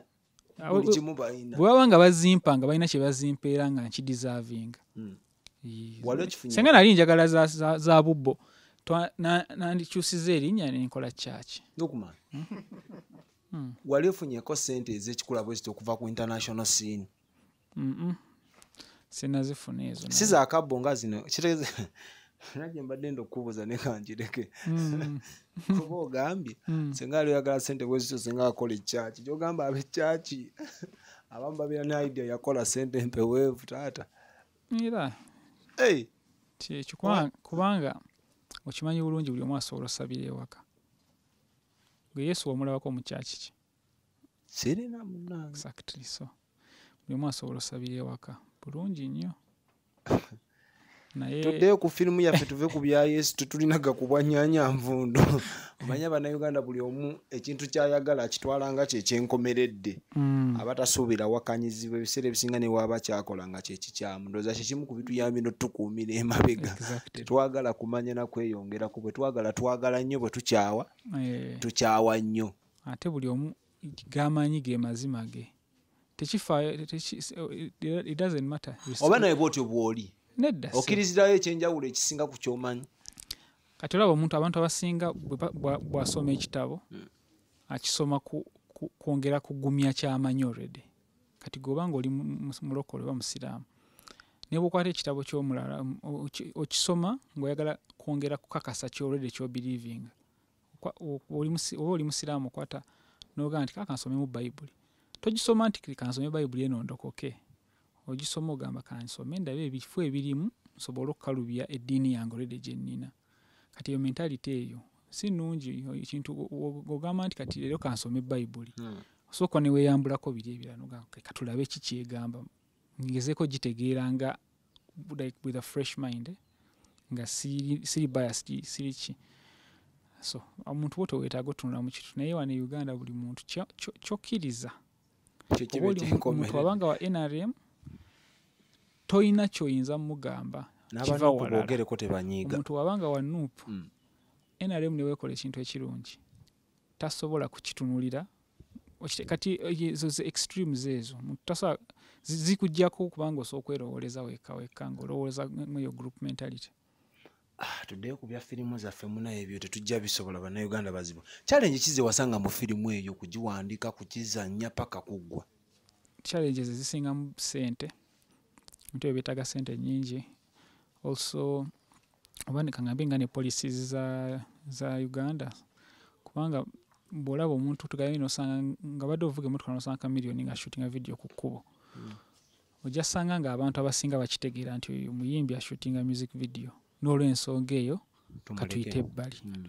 Nefe abakola firimu bwe babasanga mukwata firimu sometimes balina engeri gye babayisaamu like mubanga abalina oba ebyama bya gavumenti yemugezaako okuyisaawo oba ki ekintu embeera bwetyo kwegamba ebibuuzo bifuuka bingi nnyo nnyo.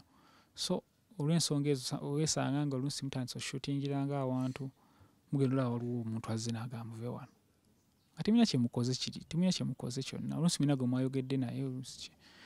So gye bikoma okubaawo kati gwe muli mu production mumanyi olunaku lwa production lumu omuntu obanga lukukostinze nga miliyoni 5. So omuntu wajja n'aggoba awantu ezo zonna aba aziyiye. Kati ate oba olina kuddamu nkya buto. Kati ate ezo n'ezo ssente otugamba ozifunye oyinza obanga olinamu omuntu gw'oyinza bali toyinza kufuna lunaku lulala.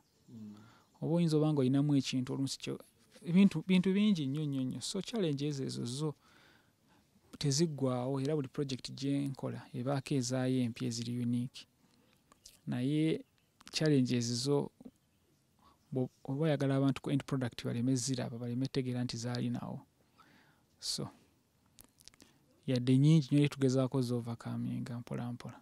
ngabayiya. This is Mwattu TV. TV y'omuntu wa wansi. Firimu ye yasooka. Byanjawulo kibi yakugatta mu byogibalamu n'ogamba tufe no firimu yangattako kino mu bulamu. Nafunamu kineeno butufu nga saakirina. Ina byekyali mu kukolako yesinza kwogerako kati naye nga we binaaba bimaze era ndowooza mujja kuddamu mu mpite kubanga biroto binene nnyo bineneko naye nga nagiyigamu bingi nnyo especially engeri oba nkiyite bugumiikiriza okukola firimu. Ekola firimu kintu kizibu nnyo. So engeri yali firimu yange yasooka so nagiyigamu yalinganga film school yange kaŋŋambe. Banguliro. Nayigiramu bingi. Era byonna wabikola wekka?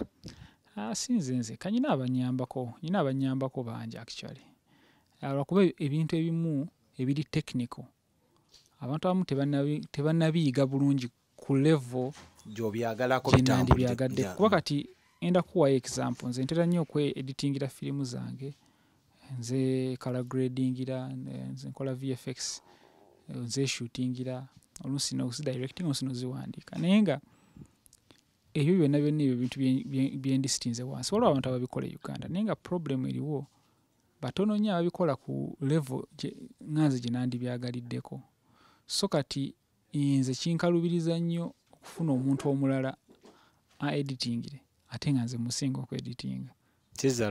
Sizalawo okusingako buli engalo tezenkana. Sinze nsinga naye nga ate omuntu gwensinga mba saagala mmalire budde. Mu Uganda eriyo firimu edita goyinza ogamba nti mutuufu yonna kyenneetaaga omuyigirako? Bayinza oba gyali naye nti problem eriwo. Kuba kyemmanyi obamanyi ye industry muwoli. Anti olaba problem eriwo yeno nti sometimes oyinza oba nga ogumanyi nnyo ekintu naye nga sina ngeri gye njategeera nti okimanyi. Ng'ogamba okimanyi naye nga toyina wondagira nti okimanyi. Teba-exposinze kimala. Ate kati n'ekizibu ekirala kino bakoze ku project emboofu ennyo okitegeera. Kati goyinza oba nga omanyi nnyo okuscoringa music okitegeera naye nga project zonna z'okozeeko mbi nnyo nti zoonoonye music wo nti nze bwe mpuliranga music omubi naye nga simply because project zobadde ng'okolako generally zibadde mbi. Omuntu nga editor mulungi naye nga movie gy'akolako script mbi nnyo kitegeera script nfu nti gwe wala wenza n'ogamba babitemye bubi kumbe be batyo babiwandiika naye nga abitemye bulungi naye nga olw'ekintu kitegeera. So sometimes kizibu kiringanga bw'osaba omwana avudde mu ssomero akuwa experience y'omulimu ng'ate okugifuna alina sooka kufuna mulimu. It's a paradox. Tomanyi obanyiza kikunyonyola nti kiringanga ekyo ekintu ky'ejjina enkoko kitegeera. Kati editor ayinza oba wakabi naye tetulimanya nti nga alina kya editinze ekyakabi. Balina okusooka be-exposinge ekyo kibafuula. Walituuka okufuna ekyakabi kya editinga ekyo nange simanyi bwana. Naye nabyolaba tugeze abakola ennyimba n'ogamba nti oluyimba olwo myaye. Ebintu by'ennyimba byangu nnyo nti byo compared ate ku bya movie. Ennyimba nyangu nnyo okushootinga music video n'okugyeditinga.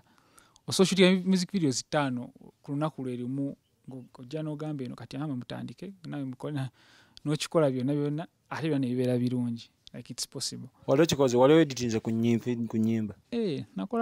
Nakolako like music video yange yasooka oba n'amagembe ya Maddox. Ye music video gye nasooka okukola. Gwe yali emabega video ye. Wagikolera muno? Nagikulira wali Makerere. Ekyanjawulo kye yakuzulamu kuba Maddox y'omu ku basajja abaatugamba tasobola yadde oyimirira mu studio ye Uganda. Kye kyamulemesa n'oyimba. Yagamba tasobola yimirira mu studio ye Uganda n'akoleramu luyimba. Yeesiga atya Loukman amukolera video? Tuyinamu ebifo bye tufaanaganya. I believe Maddox okwogera ekintu ekyo si kuzalawa. As much as kisoundinga ng'okuzalawa. Naye ensonga emwogeza ekyo ekintu nti e Uganda tuyina nnyo kati kwebuuze full figure celeb wano.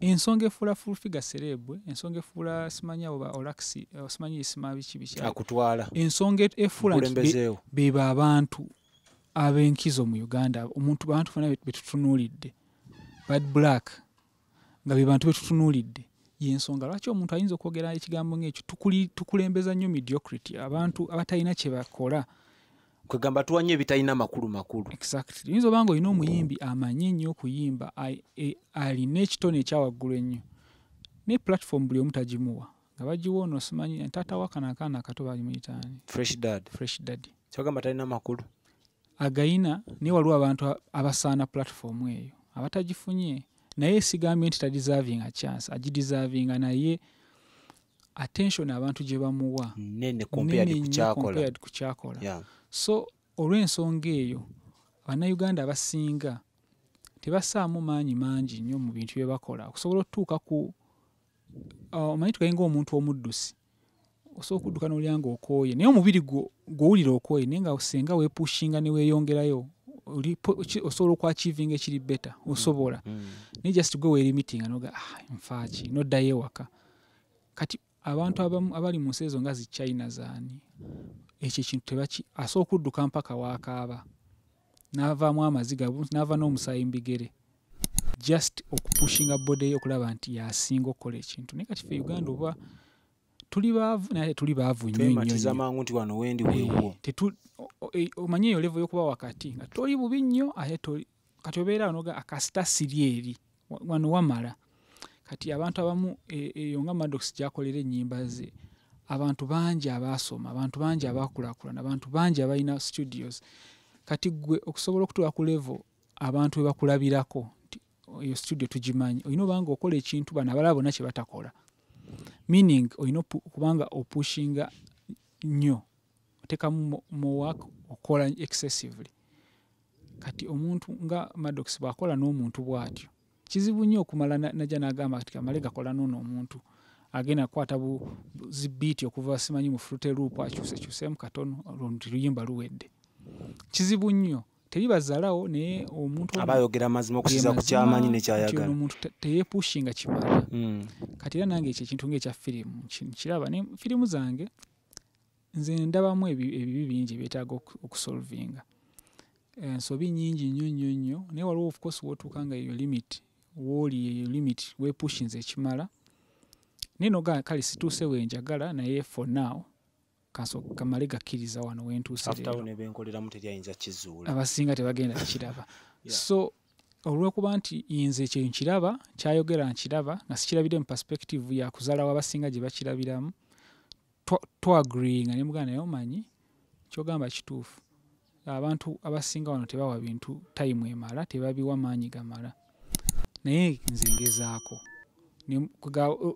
kangambe tukyerabamu gwe yamuwa idea atooza mu Maddox agenda kunoonya era nze yamunoonya naye namunoonyako dda nga sinakomawo Uganda nemunoonyanoonyako soko tuzeeye mabega ali ogenze kukola kisuubula kamera kusoma oba kulya ku bulamu we nalinga nakatandika okukola ndoza wanalinga nga 20 maybe 2012 era waka wange yabeerako ku internet nolwawo kampani yamulaba eri Norway ne bampita ne bampa omulimu ogukola design so nemalayo emyaka ndoozi oba nga 3 oli mugagga muvondo komawo kubeera ebwerusi bwe bugagga muganda wange just kulinnya nga gamba nti ababeera emuyenga olinya bulinnya boda n'otuukawo emuyenga n'embeera eba yanjawulo akasente ofunira mu ddoola saawa z'okola zikendeera tokola nnyo ofuna kinene ddoola emu egula sente meka singa 3,000 omuntu akuwa ddoola emu era abakusasulidde mu ddoola naye nyingi nyingi kusasulira mu ddoola naye tewandigenze kuba okusinza ne zewali ofuna aneeri era size bagamba nti ntono naye olaba asala n'ogamba byeno kambite kitegeeza diru yali nswavwa naye ate nze baŋŋambe nalinga nnoonya knowledge okusinga ssente sigamba nti baba bampa ssente entono of course bali bansasula bulungi naye nga nali mu attracted to knowledge ate ekyo kintu kyo okaŋŋambe nga omanyi nga bagamba okutambula kulaba tudda kunyumya kituufu kyo bw'otambula kinengeri kibroadeningamu obwongo bwo not just mirimu gy'okola naye n'endowooza yo ng'omuntu bintu bingi nnyo nga kangana bye sandi koze nga just senga saatambula mukko neva mu Uganda nengerako mu nsi ez'enjawulo ezo ine ebintu byolabamu notegeera obuzibu bwamwe buva nomanya nti wamma ntegedde lwaki tuli bwe tuti kati ate otegeera ekizibu kyo wekiva kyangu kinogera eddagala ako ebizibu byaffe ebimu bye tulina Uganda byetaagamu ndowooza ba generation nga 2 ez'abantu abapya okusobola okuvaawo. Kikyotegeeza bajjajja bagende. Kintegeeza nti bajjajja baveewo of course naffe tuveewo n'abaana baffe baveewo kati abaddakaawo be bajja obaamu akategeera naye ate era ensi ejja kubeera yeeyongeddeyo mu maaso kyekizibwa nti kyekyo kye ŋŋamba kati abaana baffe banajjira ayi bali bajja bakyuse nnyo naye kale kyentegeeza nti at least empisa zino ebintu bino ebisookerwako abo be bajja oba nga babitegeera ebintu ebyo byokola ofunye ku chansi n'ogezaako biyigiriza abalala like n'oteekawo okusomesa kuba oba oyagala olumirirwa ensi eyo ky'omanyi si kirungi n'osigira nakyo ogezezaako osomesa ku baana n'otandikawo like twakikola eno firimu twali tugishootinga 16 rounds twayita abantu ku intaneti abantu bajje twafuna aba applying ndowooza nga 3 okujja okuyiga kati olunaku olusembayo olwo twasembayo ku filminga manyi waliwo abantu bameka waliwo abantu 3 zero zaayika ne wasigala 3 bokka ate ndowooza ng'omu ye yasigala contactinga nti wabaayo akantu ompita kyekyo ekiriwo ekireza bw'ofiira wano idea yonna gy'olina mu mutwe ng'ezikira nedda of course waliwo byennyina nga ebyo of course bagenda fa nabyo naye waliwo okwagala okutendeka abantu bo tebaagala abantu abasinga baali baagala results nga tebamanyi mulimu guli behind that result so I think be babajja abangi amaanyi ne gabagwa abamu baavaawo nga tetuna natandika from the sheer shock like surprise nti bajja we twali tugenda okukolera firimu beewuunya nnyo nti tutaddeeko buteesi kamera ndoza tezaava nayo nga tukyategeka butegesi bintu birala ne balinda ziveeyo nga tezivaayo ne baddayo waka kitegeera so munaye kyekyo kati goyinza okugamba nti lwaki totendeka abantu naye abantu bugamba otendeka baagala naye kyebaagala tebakimanyi oba nakyo kituyambeko kitusomesa nti kino olaba vidiyo obwo bagamba nti abantu e Congo baazudde golodi kati osoova ne Uganda n'odduka okugenda e Congo zuula golodi oyo kati gwe mutwe gwe olowooza ali awo kumba abantu basimye fuuti nga 5 nga bamunoonya n'enkumbi mu musana ogwaka bwe guti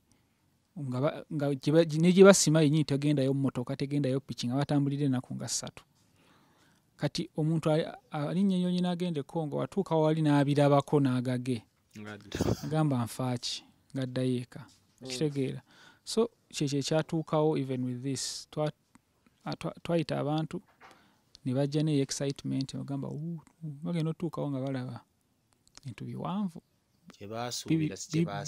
bibowa ndoza 95% of the time nero ino tuyiyiza amagezi oba otwagaliza kuba munaye omuzadde bw'alaba nti toyagala kusoma ng'akuwa erindazi ng'ogenda olw'erindazi pulezidenti wamanyina bakuba kibooko pulezidenti waffe naawe nga mwolitaali anga nti just ngamba pulezidenti waffe kale anti ze tebazinkubangako kuba nze ngondera amateeka ngondera ga pulezidenti w'omulonde gwe walonda yaba pulezidenti oba mulonda oba tebamulonda yaba pulezidenti wo ekitegeera wakawandika firimu mmekera firimu mmeka ze wakafulumya mu life kaliyayo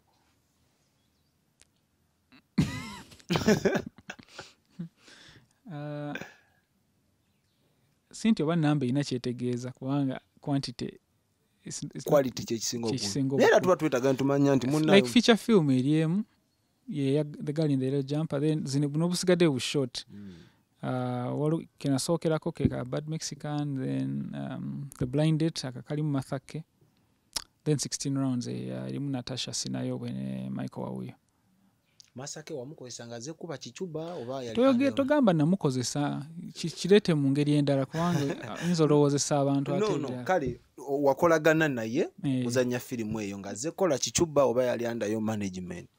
Nze siri manager w'abantu, so most of times we two meeting tuba just ebanga collaboration. Okay. Yeah.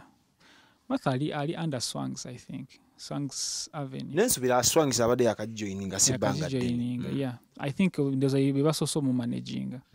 Ne abasinga tukola on a personal level. Kuba walone film gye nabanga mulimu engeri ya Anikansime nga ina Anikansime yayinobera mweno naye yali ali lubuto anti awo. Kati yazaala luli nali so abyogerako naye kati yazaala so yali lubuto tayo. Kati musobola okukolagana. Neri twali tusobola okukolagana naye luli ali lubuto ate nga tayagala bibere mawulire so nali so abyogerako. Chovala posta sagikyusa yasigalako kubanga bagikyusa nti bandiganye lwaki kitegeera. Yeah. It is to subira project nga mwali. Yeah. At some point, yes. Kyanjawulo kicho omusanga mu nga gotuko kolagana naye. Ate lwaki ayina ebyenjawulo bingi. Ali creative. Kuba tulabanga dikula, tulabanga lulimi olutufu mu Luganda. Tulabanga dikula. By the way, yo muku bantu nabakikubye naye muffe tusinga mutegeera mu. Nanti olaba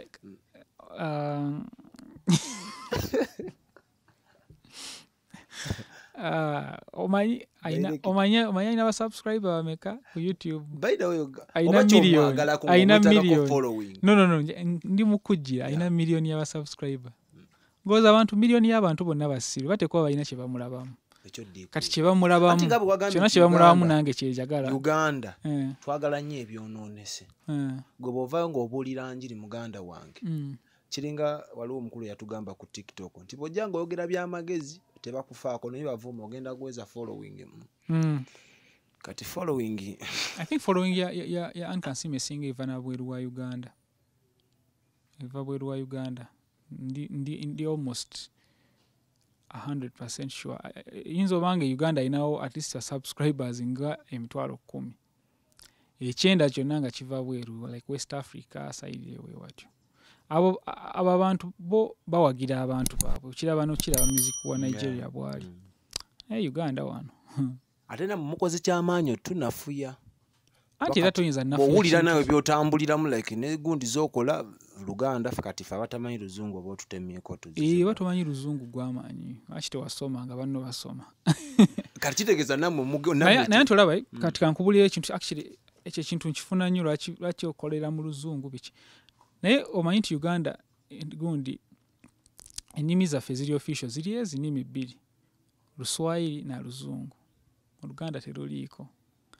Meaning bw'obanga olina ekintu ky'ogenda communicating mu Uganda officially Oluswahili n'Oluzungu kyekyo kye twosoma. Oluswahili sirumanyi naye nga omuntu bw'angamba nti Oluswahili official language ya Uganda sikiwakana kubanga it's a fact.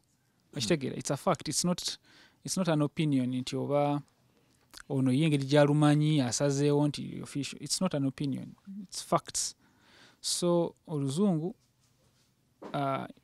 national language. Era tetubeerawo ne tusuubirayo project nga ya mu Luganda. No, esobola baayo. Oba kinafuya kwa gundi gw'oyagala. Nedda, laba kati tugambe Oluganda n'Olukyoli n'Olugwala n'Oluki. Zona nnimi za mu Uganda. Lwaki omuntu ambuuza nti lwaki firimu eri mu Luzungu si Luganda, lwaki taŋŋamba lwaki teri mu Lukyoli? Oyo akiŋŋamba lwakuba ye Muganda, okitegeera. Kati ye ensi agirabira wano. Okitegeera Uganda agirabira mu region ya Luganda yokka naye nga Uganda nnene waliyo abantu abatamanyi Luganda. Waliyo abantu abali mu mambuka. Naye bwe mbala mu Uganda era ndoza Oluganda lulimi olusinga ng'oggyeko Oluzungu. Oba olwogera bwotyo oba olowooza. No, tudde mu fact kati. Kale oyinza osanga nga luli engeri gye luli nti lwe luli mu capital city abantu abasinga baluyiga kubanga era abantu abasinga ba ending up nga bali wano. Naye nga waliyo ennimi endala nnyingi. So point gyengezaako okugamba nti sometimes story weeri ye pushing olulimi abantu lwe boogera. Senga oba okoze firimu abantu ne bava mu Kampala ne bagenda nga ebundi bujjo. kati abantu bolage bundi bujjo nga bantu bakadde tebalina nsonga lwaki boogera oluzungu story making an sense baba boogera luzungu kati baba bajja kwogera olulimi balina okwogera mu story eyo naye kati wemanga nkoze firimu ng'abantu abagirimu bavubuka bantu bali awo babeera mu apartment enaalya mulenzi na muwala ki ekiboogeza oluganda gwolina bwomanya babeera boogera oluganda ewaabwe tekina kyekinafuyamu industry yaffe tekirina kyekiginafuya kubanga tekirina nyo kikikyusaawo actually oba tuyinza okwesibako nga tetumanyi tageti yo nga gwolina actually funny thing is movies ezitera otunda abroad zibeera mu Luganda mukale mu local languages abazungu kyebaagala kubanga kibaleetera okufiiringa nti kino kyeri kati kikulaga yo si tageti yange bantu aba bulijjo abatagenda kukuliriza abafa nnyo ku story not exactly lulimi ki lwerimu kubanga nze ndaba tekimatalinga nnyo kiri awo ndaba firimu z'Oluchina n'ensoma subtitles naye ng'ekituufu mba mprefaringa singa ziri mu luzungu nesibonaabona kupozinga nsome okitegeera anti bali olusebisedde singa abachina tubalaba nga abantu abeeyagaliza bagala promoting ekyabo kati kankubuulire abachina olaba ezo ensi zetugamba nti bo nga boogera lulimi lwabwe ensi nga China ezo ensi zirina ennimi bbiri zirina like Cantonese ne Mandarin almost lulimi lwe lumu zifaanagana so kyangu nnyo okukola firimu eri mu lulimi olwo ne uniting abantu bangi China yona nebanga ekitadde wamu kitegeera Korea boogera Lukorea buli omu ayogera Lukorea Rwanda buli omu ayogera Lunyarwanda kati wano Uganda as much as olinza olowooza abantu boogera Oluganda bangi naye bw'ogenda mu bifo ebyo ebyewalako abantu baba tebalumanyi tebalutegeera Kenya abantu bonna boogera Oluswayiri pretty much everyone bayinza obanga balinamuko ennimi ezikyukamu akatonotono naye nga yeyo base y'olulimi okitegeera naye kati jjukira tulina gundi tulina babantu tulina bakiti okitegeera tulina abantu banjawulo kizibu nnyo okuba unitinga n'olulimi lumu okitegeera kyova olaba nti ffe ebintu ebisinga tebitwapulayingako omuntu bagamba nti ng'Abachina bakola firimu y'Oluchina it's different there balina miliyoni na miliyoni z'abantu ezoogera olulimi lwe lumu naye kati gwe goloza Chabasa ekola gundi nga mu ekotido abantu bawuliza Chabasa ekotido tekisoboka nga bagiwulirizaako ki okitegeera naye ate ogenda basanga balaba NBS okitegeera kubanga ina program zibasobola otegeera eziri mu luzungu kubanga buli mwana w'essomero e Uganda asoma luzungu ku ssomero luzungu n'olulimi lwewabwe ye bava natural so ng'oyagala kubatuukako bonna oyita mu luzungu ekyo abantu abasinga tebakyagala naye facts are facts luzungu lwe tusoma mu ssomero kati tusoma lwaki we baba nga tebagala tulukoleremu mukulu Loukman kamenga akusalamu ekirimi tulaba abaana abayimbi abasinga okuba Uganda yonna abasinga omumanyibwa si bayimbi ba region tugeze nti oli mukakwa abayimbi abasinga okikuba bayimba Luganda goloza kiva ku kibba okuhitinga Uganda yonna nosa nti kamiliyoni Uganda yonna emumanyi kati nze nina ennyimba zenjagala eziri mu Lukongo naye simanyi kikitegeeza kyanjawulo nnyo ku firimu like okuyimba ne firimu byanjawulo languages zanjawulo ennyimba osobola n'owuliza oluyimba lw'Ekiyindi nga tomanyi kye lutegeeza kubanga music kyanjawulo teweetaaga mmanya story rhythm ne beat biba biri fine story ejja luvannyuma nze nyina ennyimba zempuliriza nga simanyi kye lukwatako nga gowulizira no bakamfate ennyimba za Lujamaica mmeka z'omanyi kye zitegeeza naye nga abantu bazina mu club nga tamanyi kye lutegeeza nga Olujamaica luli very close to Luzungu naye nga tomanyi kye bayogera ne mu America namo tebamanyi bana Bajamaica biki bye boogera naye bonna nga kibanyumira so music kyanjawulo nnyo tosobola nakikomparinga na movies kyova olaba nti ne music waffe wawa ne Uganda ahitinga ne Rwanda ahitinga kuwa yonna music w'Abakongo ahitinga wano waba South Africa ezo ennyimba abantu ze bali bawuliriza abantu baluza ne bagwa ebigoye olwo oluyimba kati gomanyi kye lutegeeza tetumanyi kye lutegeeza naye something like that naye lwakwatayo abantu ne bagenda nakyo kitegeera so I think ezo languages za njawulo, music, cinematic language ne music. Era abantu gye bakoma okulowooza nti bye bimu. Binding up police formula zikola music nagezaako zi applying wano naye nga tezikolayo kubanga bintu bya njawulo. Bintu bya njawulo nnyo. Ebirooto olina binene. Tukulabawa mu myaka ng'etaano Loukman, ife abakugoberera abakwagala by'okola. Poza okulonda kuliwo ddi myaka ng'emeka? 2026. Bwe mba nga nkyali mulamu after that. Tumanya tuyinza oba nga tukoze firimu ez'akabi. Kubanga mu nsi zaffe zino eza Africa myaka 5 oba giba mingi okulowooza ebintu ebinaabeera. System zikyuka nnyo. Wayinza obaawo ekituukawo mu kulonda bintu ne bikyuka. Naye gwe nga gwali mu film industry, olowooza challenge ki eziremeredde ezireetedde kuba tulina industry ya Uganda bagita Ugawood. Olowooza challenge ki ezigireetedde obutakrossinga ku international market ebisoomooza ebisingo zinyi? Anti olaba baconcentratinga ku bintu ebitalina makulu ebisinga. Biki byebyo ebitalina makulu? For example, ng'ekintu ky'olulimi bakyesibako nnyo naye ng'ate si kikulu. Ate ebyabazannya ez'oluzungu ne beerabira era bazannya za luzungu naye nga bazannya mu Luganda. Ki kyotegeeza? Kati gwe ojolayo Pal Magic kuliko zisho z'olaba n'ogaa nti eno sho kale eri mu luzungu naye Luganda lwennyini. Like omuntu akutta oluzungu akutta Oluganda n'alureplacinga n'oluzungu like almost directly.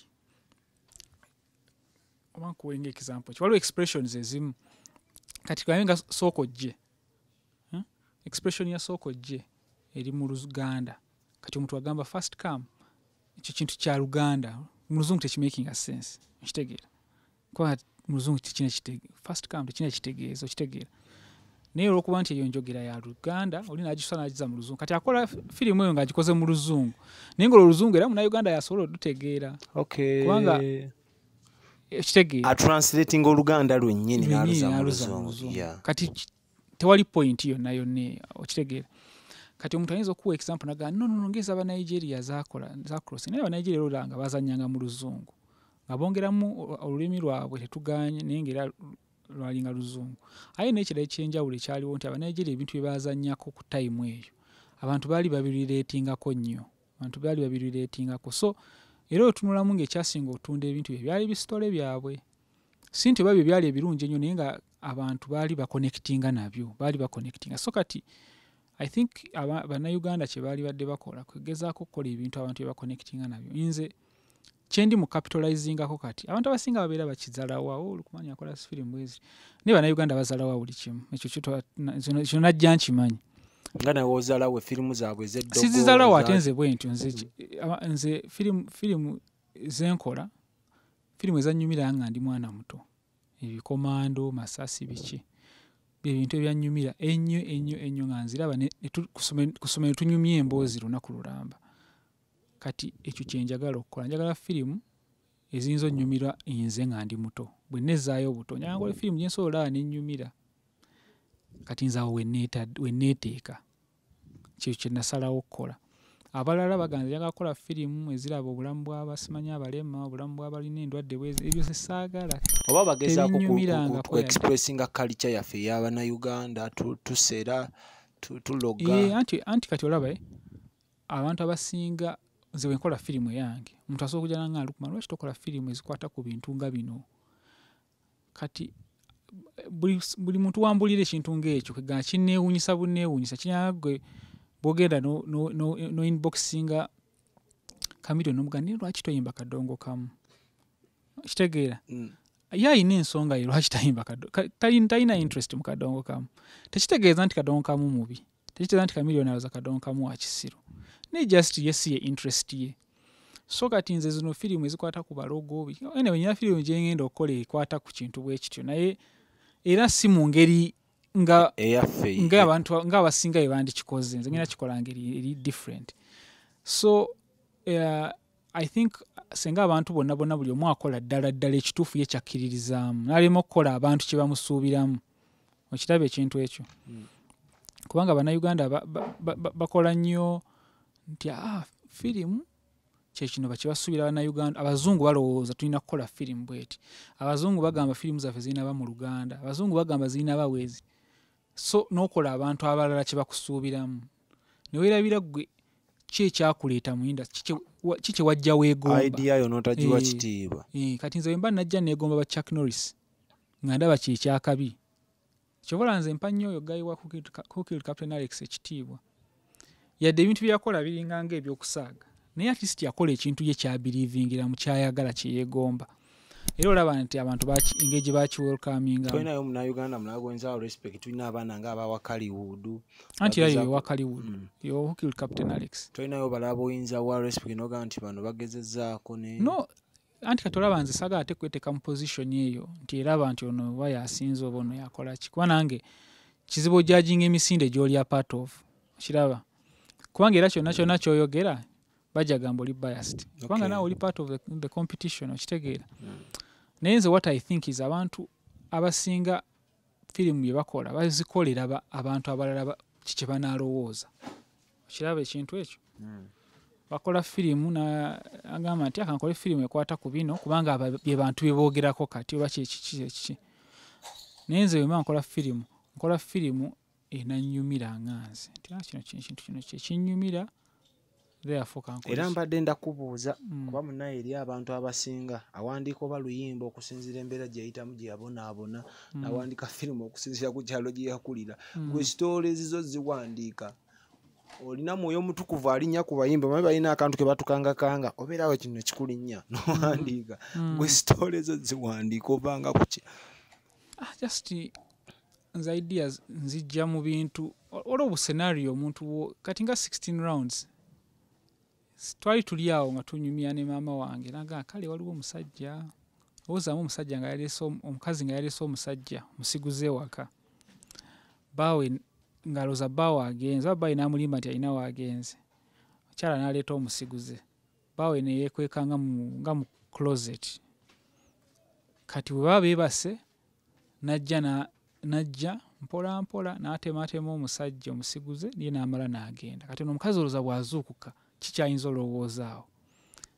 Just like that nendowoozaamu nti omanyi akikiri idea nnungi nnyo sofuuka sokola ki. So ebintu weebiti ka scenario omuntu naga nti waliwo omwana yali taata we yamugulira ka drone n'agenda okukazanyisa aba akabuusa bw'ati ne kakwata nga waliwo MP ali mu kusuula omuntu gwe yasse mu nnyanja.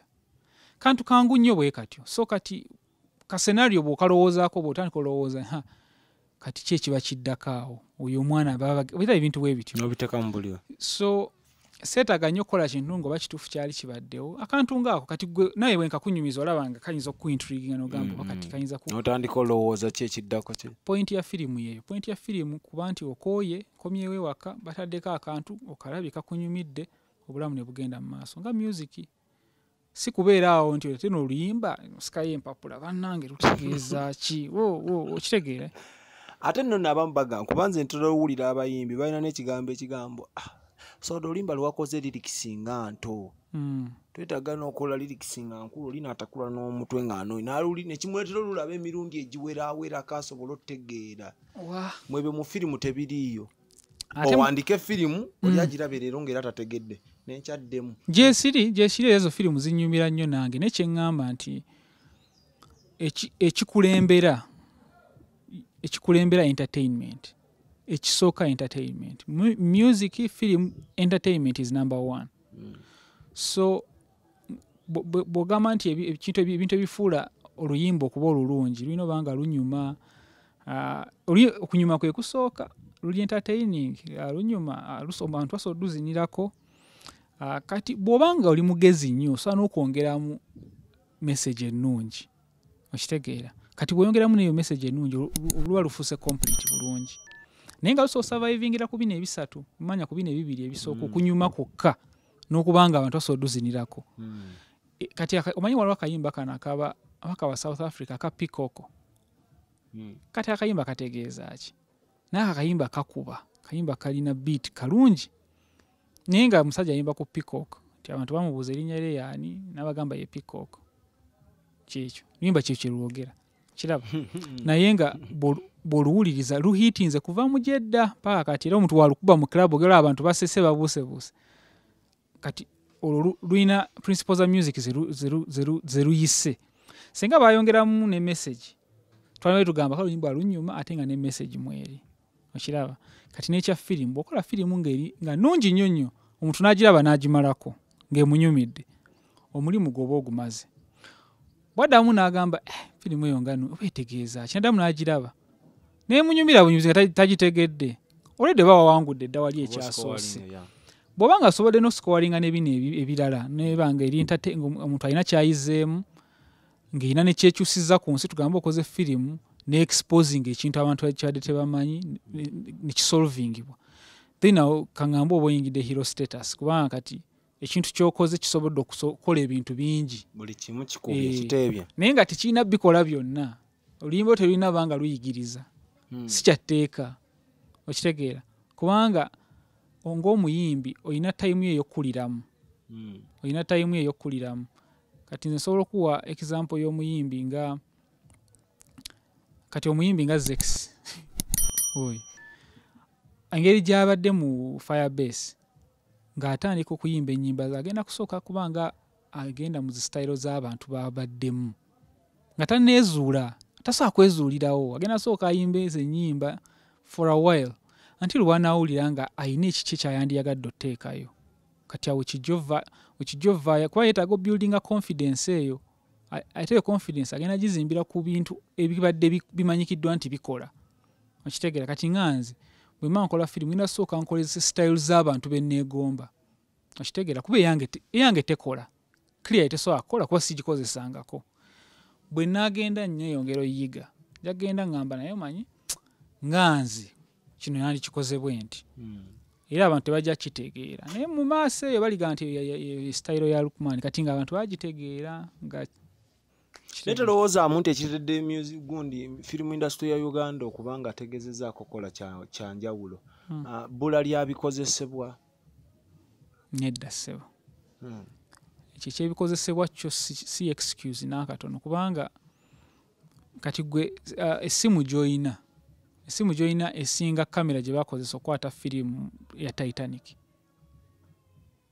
kitegeera kamera ze balina mu 95 mu 94 90 ki iPhone gy'olina kati ezisingira wala nnyo kitegeera ezisinga technology engeri gyekyusa focus engeri gyekolamu dynamic range erina ezo program ezi calculating ekifaananyi afterwards byonna tebyaliwo so sigala nti omuntu ashutingisa essimu ye naye era bw'ofuna kamera akatonotono akali mu bbeeyi emu ng'eya iPhone era ogenda nga kagenda ba better than firimu zino ez'abazungu ze tulaba eziri mu black and white ate ng'ezisinga firimu zaffe kati okiraba so ebikozesebwa abantu bakikozesa nnyo nga excuse naye nga story zaffe ze zikyali ennafu mu ngeri gye tuziteeringamu kikyali kinafumu ekitegeeza ebikozesebwa tebaddamu nakyekwasa ddo kyeriranye ebikozesebwa yadde byetaagisa naye ate si kyekitulemesezza kubanga weebiri badde njagala ogereko ku firimu yo empya oba kale gwe obuyise buseri oba obuyise otya oba obuyise butya kiki kyanjawulo kikyoyinza ojjogerako nga bakwadde eddakiika nga 5 nti baako kyogera ku eyo firimu kikyoyinza ojjogerako kati nganze nyini nganze kagikola mba sina nnyo kyamaanyi kyenyinza jjogera nze tubulyako nti kinjawulo bwe kiti tambula kale tugambe nze mu kuwandiika gye nasooka owandiika n'embeera satisfied nti ngiwandiise bulungiko nganze opinion yange eyo kusinziira nze ku firimu zenjagala ezinnyumira we nagimala ogiwandiika nagisomangamu neŋŋa ntya kwegasemberedde ekirooto kyange ekya firimu ennungi gye nandyagadde okukola mu mannya gonna lwaki wagituuma eryo erinnya liwagituuma 16 rounds nagituuma 16 rounds kubanga mu firimu era mwekiri erinnya lya 16 rounds giva mu firimu mwennyini simanyi abantu abasinga mpozi nga tebakiraba bulabi kuba munnange abayimbi abo naddamu mutera nnyo okozesa logo 16 kati oli yeebuuza 16 emirundi nange mbutuufu era neebuuza why 16 rounds kubanga nga firimu eyo bw'oba ogirabye olaba nti omusajja emmundu gye yali ayina eyo Glock egendamu amasasi 17 omukazi yagijjayo n'aggyamu amasasi 16 n'aleka mulimu. Omusajja bwe yali mukuba ne gaggwamu nina tasobola kwetta, so yita 16 rounds kuba yaggyamu rounds 16 n'alekamu emu. Ezo rounds 16 ze ziringanga like kyekiri reveal enene ya firimu. As much as firimu erimu like obwenzi waliwo obwenzi obuliwo butuukawo, so of course oba okola marketing oba omanyi nti olina okufuna kibayita word play noyogera ekigambo naye so otegeeza ebintu bibiri oba bisatu kisinziira muntu kye kyayagala olowooza. So ekwata ku rounds z'amasasi eziri mu firimu naye ng'omuntu asobola olowooza ekyayagadde, asobola olowooza ekya rounds za kyonna kyaba ayagadde. Mukulu Abbawo yasinga obitegeera naye nga mu firimu ekuwa byonna byonna ebikuwa ne posta ekuleetera okulowooza nera ne mu posta mwenyini omuntu akutte emmundu ogirabira ddala ate mmanyi nti emmundu amasasi mu luzungu bagayita rounds oba bullets. Singa nagiyita bullets kyandibadde loko nnyo. Bullets rounds kyali a bit more interesting. Ekoze etyo okusinziira ku firimu endala zonna ze wakakola? Engeri eno gali leero jampa teri ku internet si ya bwereere naye eno muze n'akateekayo efunye views nnyingi ko kubanga kati ziringanga emitwalo ndooza nga 13. Kitegeeza ogifunyeemu okusinga endala wiki nga 2 wiki 2 mitwalo 13. Kitegeeza wali abantu 13 abagirabye oba bajjagadde badde bajjagadde ekituufu kiri nti bagirabye. Challenge kizi wasanga ng'okwata eyo 16 round mpitirivu sinza nazimalayo wano nyambeeramu ezisinga n'ogamba butuufu eyo ebisinga era byakutugoba ku set tugenda tugenza oshootinga ne batusanga ne batugobawo ebyo byasinga byebisingamu obungi ate embeera y'akasente n'akasente of course ebimu biri obvious nnyo nti buli muntu yenna ali mu firimu abimanyi bulungi nnyo challenge ezo zonna ze bafuna era nange zennyini zenfuna just nti kangambe nze ngezaako kwesa creativity okuzikendeeza baba batugobye wano ninga kati tuyinza kukikubira wa tuyinza kiyiya tutya nekivaayo mu ngeri omuntu anaagiraba aleme ettegeera nti ekizibu kyaliwo. Kyakutwalira bbanga ki kutandikira kugikwata n'ogifulumya? Si bbanga ddene nnyo sijjukira bulungi naye si bbanga ddene nnyo kubanga eyo firimu ne blind date zonna nzikoledde kyenkana mu mwaka gwe gumu, so kitegeeza ekinene nnyo ndooza myezi nga 6 weewatyo ng'ewedde. Tukulaba ku YouTube olina following? Well sirina following eri awo era essebo osinga bangi abataayaaya. YouTube eyo gifunamu otya gwe nga gwere kuyambye etya? YouTube niwe bagijjako enkya terina kyennyamba kiri awo era terina kyeggattako tolina kyobalamu nnyo kyekuyambyeko ng'oggyeko okugeza kyengezizaako gikozesa mpozi ng'oku more of experimentation naye ndaba nti wali abantu emitwalo 10 abaagala olaba firimu z'Ekinnayuganda pretty much ekyo kyokka kyengikozesa nze marketing agezaako marketing naye sente zaayo nze sizirabanga nakola tokwatangako oba tobiriiko bubeezi yinza oba sibiriiko kuba baali bampeerezaako awo message nti nina okuteekamu oba address yange ne bampeereza pin like physical pin then ndyoke ntandika okufuna sente nyanza omuzisigaze sigenda kutuuka n'ebyo Esebo ezo sente zoyono naffe tuzaagala zitugireyo tulye kiki gwe lwaki tozifaako olina nnyo? Sirina nnyo naye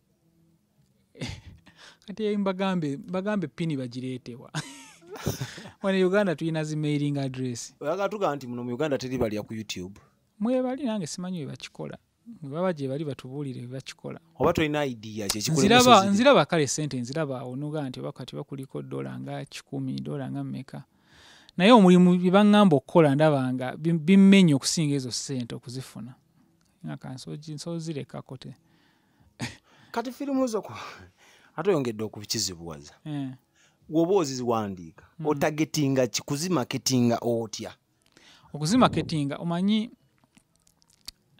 kankubuuze WhatsApp olozifuna etya ssente gwe olina kikyadde 10 kyewali ogiwadde naye ogikozesa si kyekyo Facebook ogikozesa naye osasula ssente ogikozesa? Yes, ngula data ate data akwataganira ne Facebook data wasimu ya connecting ku internet nayo ku accessing service ya Facebook tosasula yadde 10.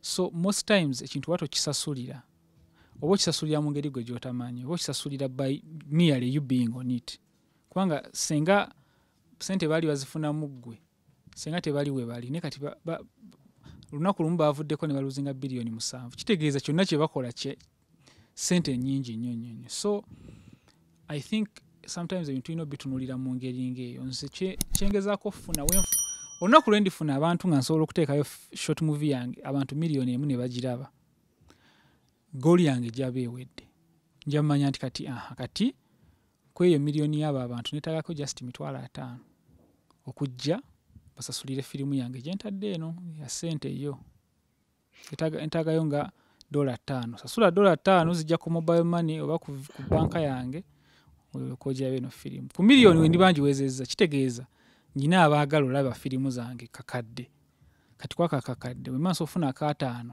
abaagala okusasula abali willing okumpaayo omutwalo gumu ogwa Uganda okugiraba $5,000 manso okujjayo sente zino zonna zenzijenga investing mu bufunze firimu kasokedde otandike ziwandika zizanya zikola tofunangamu ku sente sifunangamu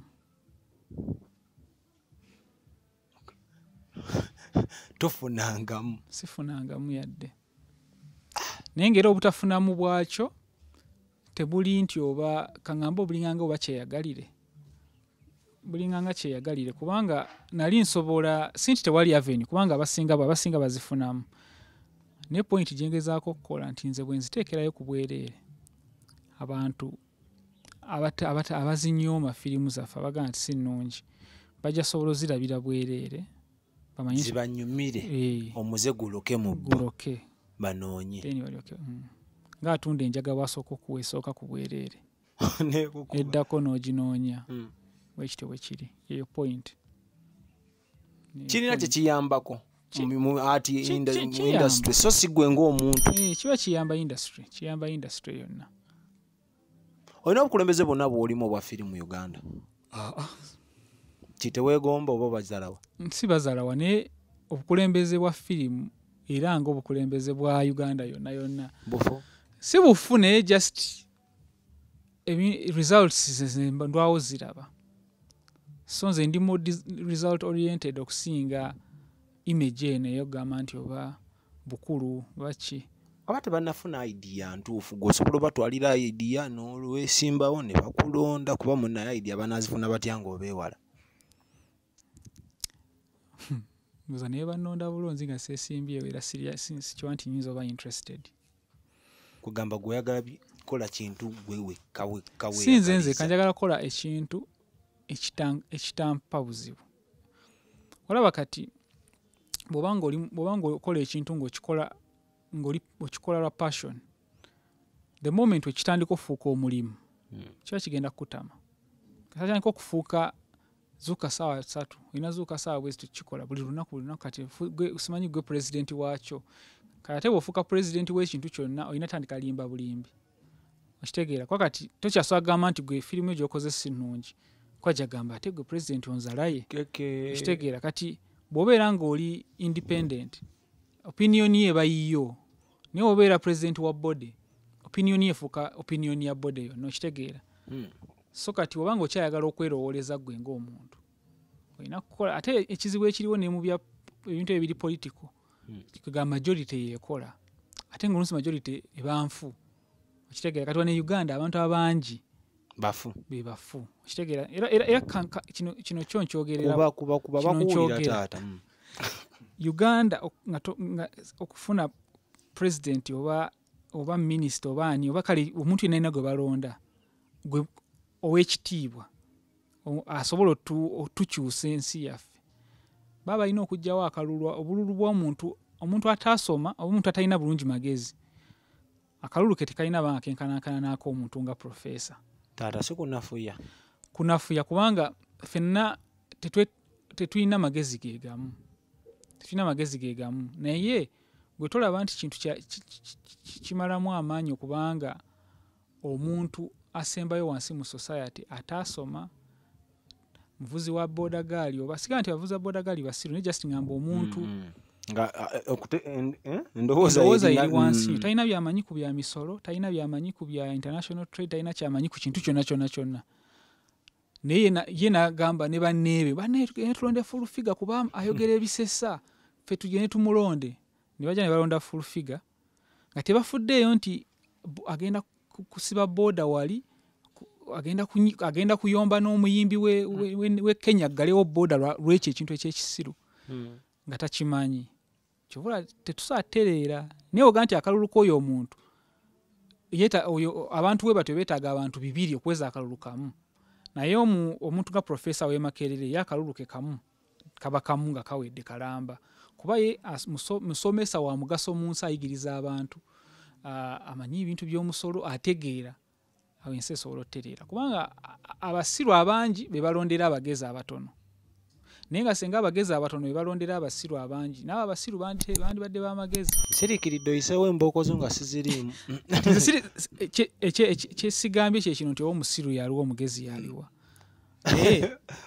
abasiru be majority y'abantu abasinga basiru not necessarily nti basiru mbuno obusiru bw'okusoma wabula mu departments ezenjawulo mu ntambula y'ebintu by'ensi so abantu abasinga babalonda lwakubanga muyimbi akanonde walukagga naye nga talina idea yadde simanyi oba ayina ayinza oba ayina naye kyenkugamba kikino nti teyandirondeddwa lwakuba muyimbi nti oba omusajja si yayimba simanyi namboole si oyo atumulonde ne mulonda lwekyo kyandibadde nti mumulonda nti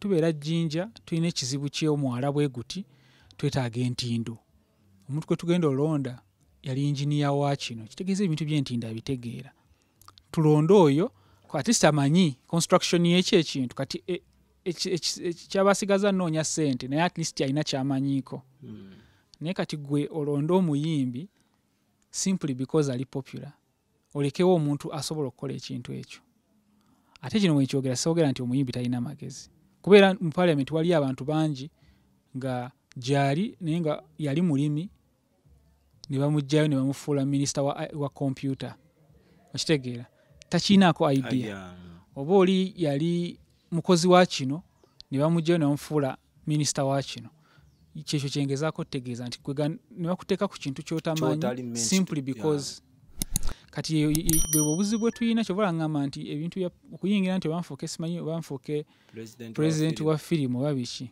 kiba kyongera kwonoona bwonoonyi n'ebyange kiba kigenda byonoona kuba kati mba ngenda gezaako okusanyusa majority enannonda ate oluusi nga majority kyeyagala kiba kitukipingira wansi fenna kiraba kati wenkubuliza wennyini abo kuba bannayuganda abali naddala mu sekita mwoli balaba byokola ate beera basiima balaba olina ekyenjawulo wali ofunyeyo abakola firimu abazannyi bano abadirector abajja gy'oli ne bakwebuuzaako kuba ku magezi Uganda okimanyi bulungi bannayuganda tetukola si bwe tutyo bwe tukola Uganda bw'obaako kyokolamu abantu abasinga banyiiga bunyiizi ekiteeza tofunangayo yadde muntu ajja naga nti omanyi Loukman ali olina engeri gy'okolamu kino ekintu tusobola oba oli muzibu wa kutuukikako ojukenaga nti omuntu bw'obanga oba oli independent ng'olowooza ku bibyo luba lugezigezi bw'obuuza ekibuuzo luba lugezigezi so sometimes abantu bajja nga omanyi process y'okukola firimu nnene kati mwe mushutinze kano akantu mugenda mu editing kagenda batwalira time ekibiki kati nze bwe nfuluma ka short movie bwe nti tandika okufuna abantu nga 9 nyina story yange gye nyina wanjagala oginkolere kati nze zonna story nsobola zikola sisobola nange sisobola zikola ezo zonna so kyandibadde beta senga ombuuza nti kati nyina story yange bweti naye ntandikiddewa nzo gyekolera naye kati buli omu ajja ayagala nze mba nkikola ate nange wedde nyina ebyange bye nyina okukola okiraba so I think most times wetera okugaanira awo butamanya precisely kiki beetaaga omumanya okumuvinga forward nekye baagala okukola ne bakifuulamu nti nze omuntu omu nze nyina okukola ki nze nyina okweteeka badeni y'ekyo ekintu nti nze nyina okukola kino nkole ekyoli nkole ekyoli ffe abakugoberera bannayuganda bakwagala tukusuubiremu ki ekyama kiki otusuubizo tuwa kye tubeera tuline nti Loukman aleeta eno kano ka movie ka 16 rounds ngenda kafuula feature meaning at right now ku YouTube kaliyanga ka 37 minutes I think, so ngenda gifuula mpanvu like maybe 1.5 hours. Simanyi mu bbanga kino ngenda gifuula mpanvu era nayo ya experiment kulaba abantu basobola gisasulira kuba yegenda beera yasasulira. Abantu baba basobola gisasulira then akyo kitegeeza actually industry ebe ekulidde ddala oba ogikuzizza si kugikuza naye waliwo ekintu nga just kirinze muntu nga ogaa nti tapu weeri just erinze muntu agisumulula. It's kind of that situation. Abalabi weebali ne content obedda abantu bamuteekangayo naye difference eriwo nti kati waliwo content ali ku quality eyo nga gyentera oteekayo eri a bit more expensive okukola, so abantu abasinga tebagigendako kubanga returns ntono okitegeera. So kati nze njagala kukigezaako engeri gyentaddeyo eno abantu bagirabye. I think kano ka video kafulumiza n'obwezza emitwalo 15. So ngenda kukola feature length yeeno nja kunoonya wenjiteeka nja okwogera time entuufu enatuuka. Era mbadde ndakubuuzaawo wennyini ng'oggyeko YouTube kuba abasinga tubadde tulabira firimu zo naye tugambye wabwereero tuwabuwe waawalawo promotingira waakawooyo firimu yo okumumanyisa abantu YouTube mostly naye kati right now badde nyina ngezaako kulowooza like engeri yokimonitingamu kitegeera ate n'ekizibu ekirala kyendabye nti tulowooleza nnyo mu bantu abalala nga ogaa nti Netflix ejja tukwatako onajja tukwatako. Nze mbadde mu negotiations ne Netflix manyi sente zebagaba sente ntono nnyo zebagabira African filmmakers ntono nnyo kubanga mu Africa tetulina nnyo bantu balaba movies ku internet, so tebalina nsonga lwaki batuwa sente nnyingi kitegeera. Nigeria mukazi ya spendinga $5 ne bamuwa milioni 4 film ne bamuwa milioni 4 kitegeera. Reason eri nti Nigeria eri abantu abasobola okukomyawo sente ezo, so kinadde njagala ogezaako nti Netflix ezo zonna ezo streaming companies zina commission gye zikuggyako.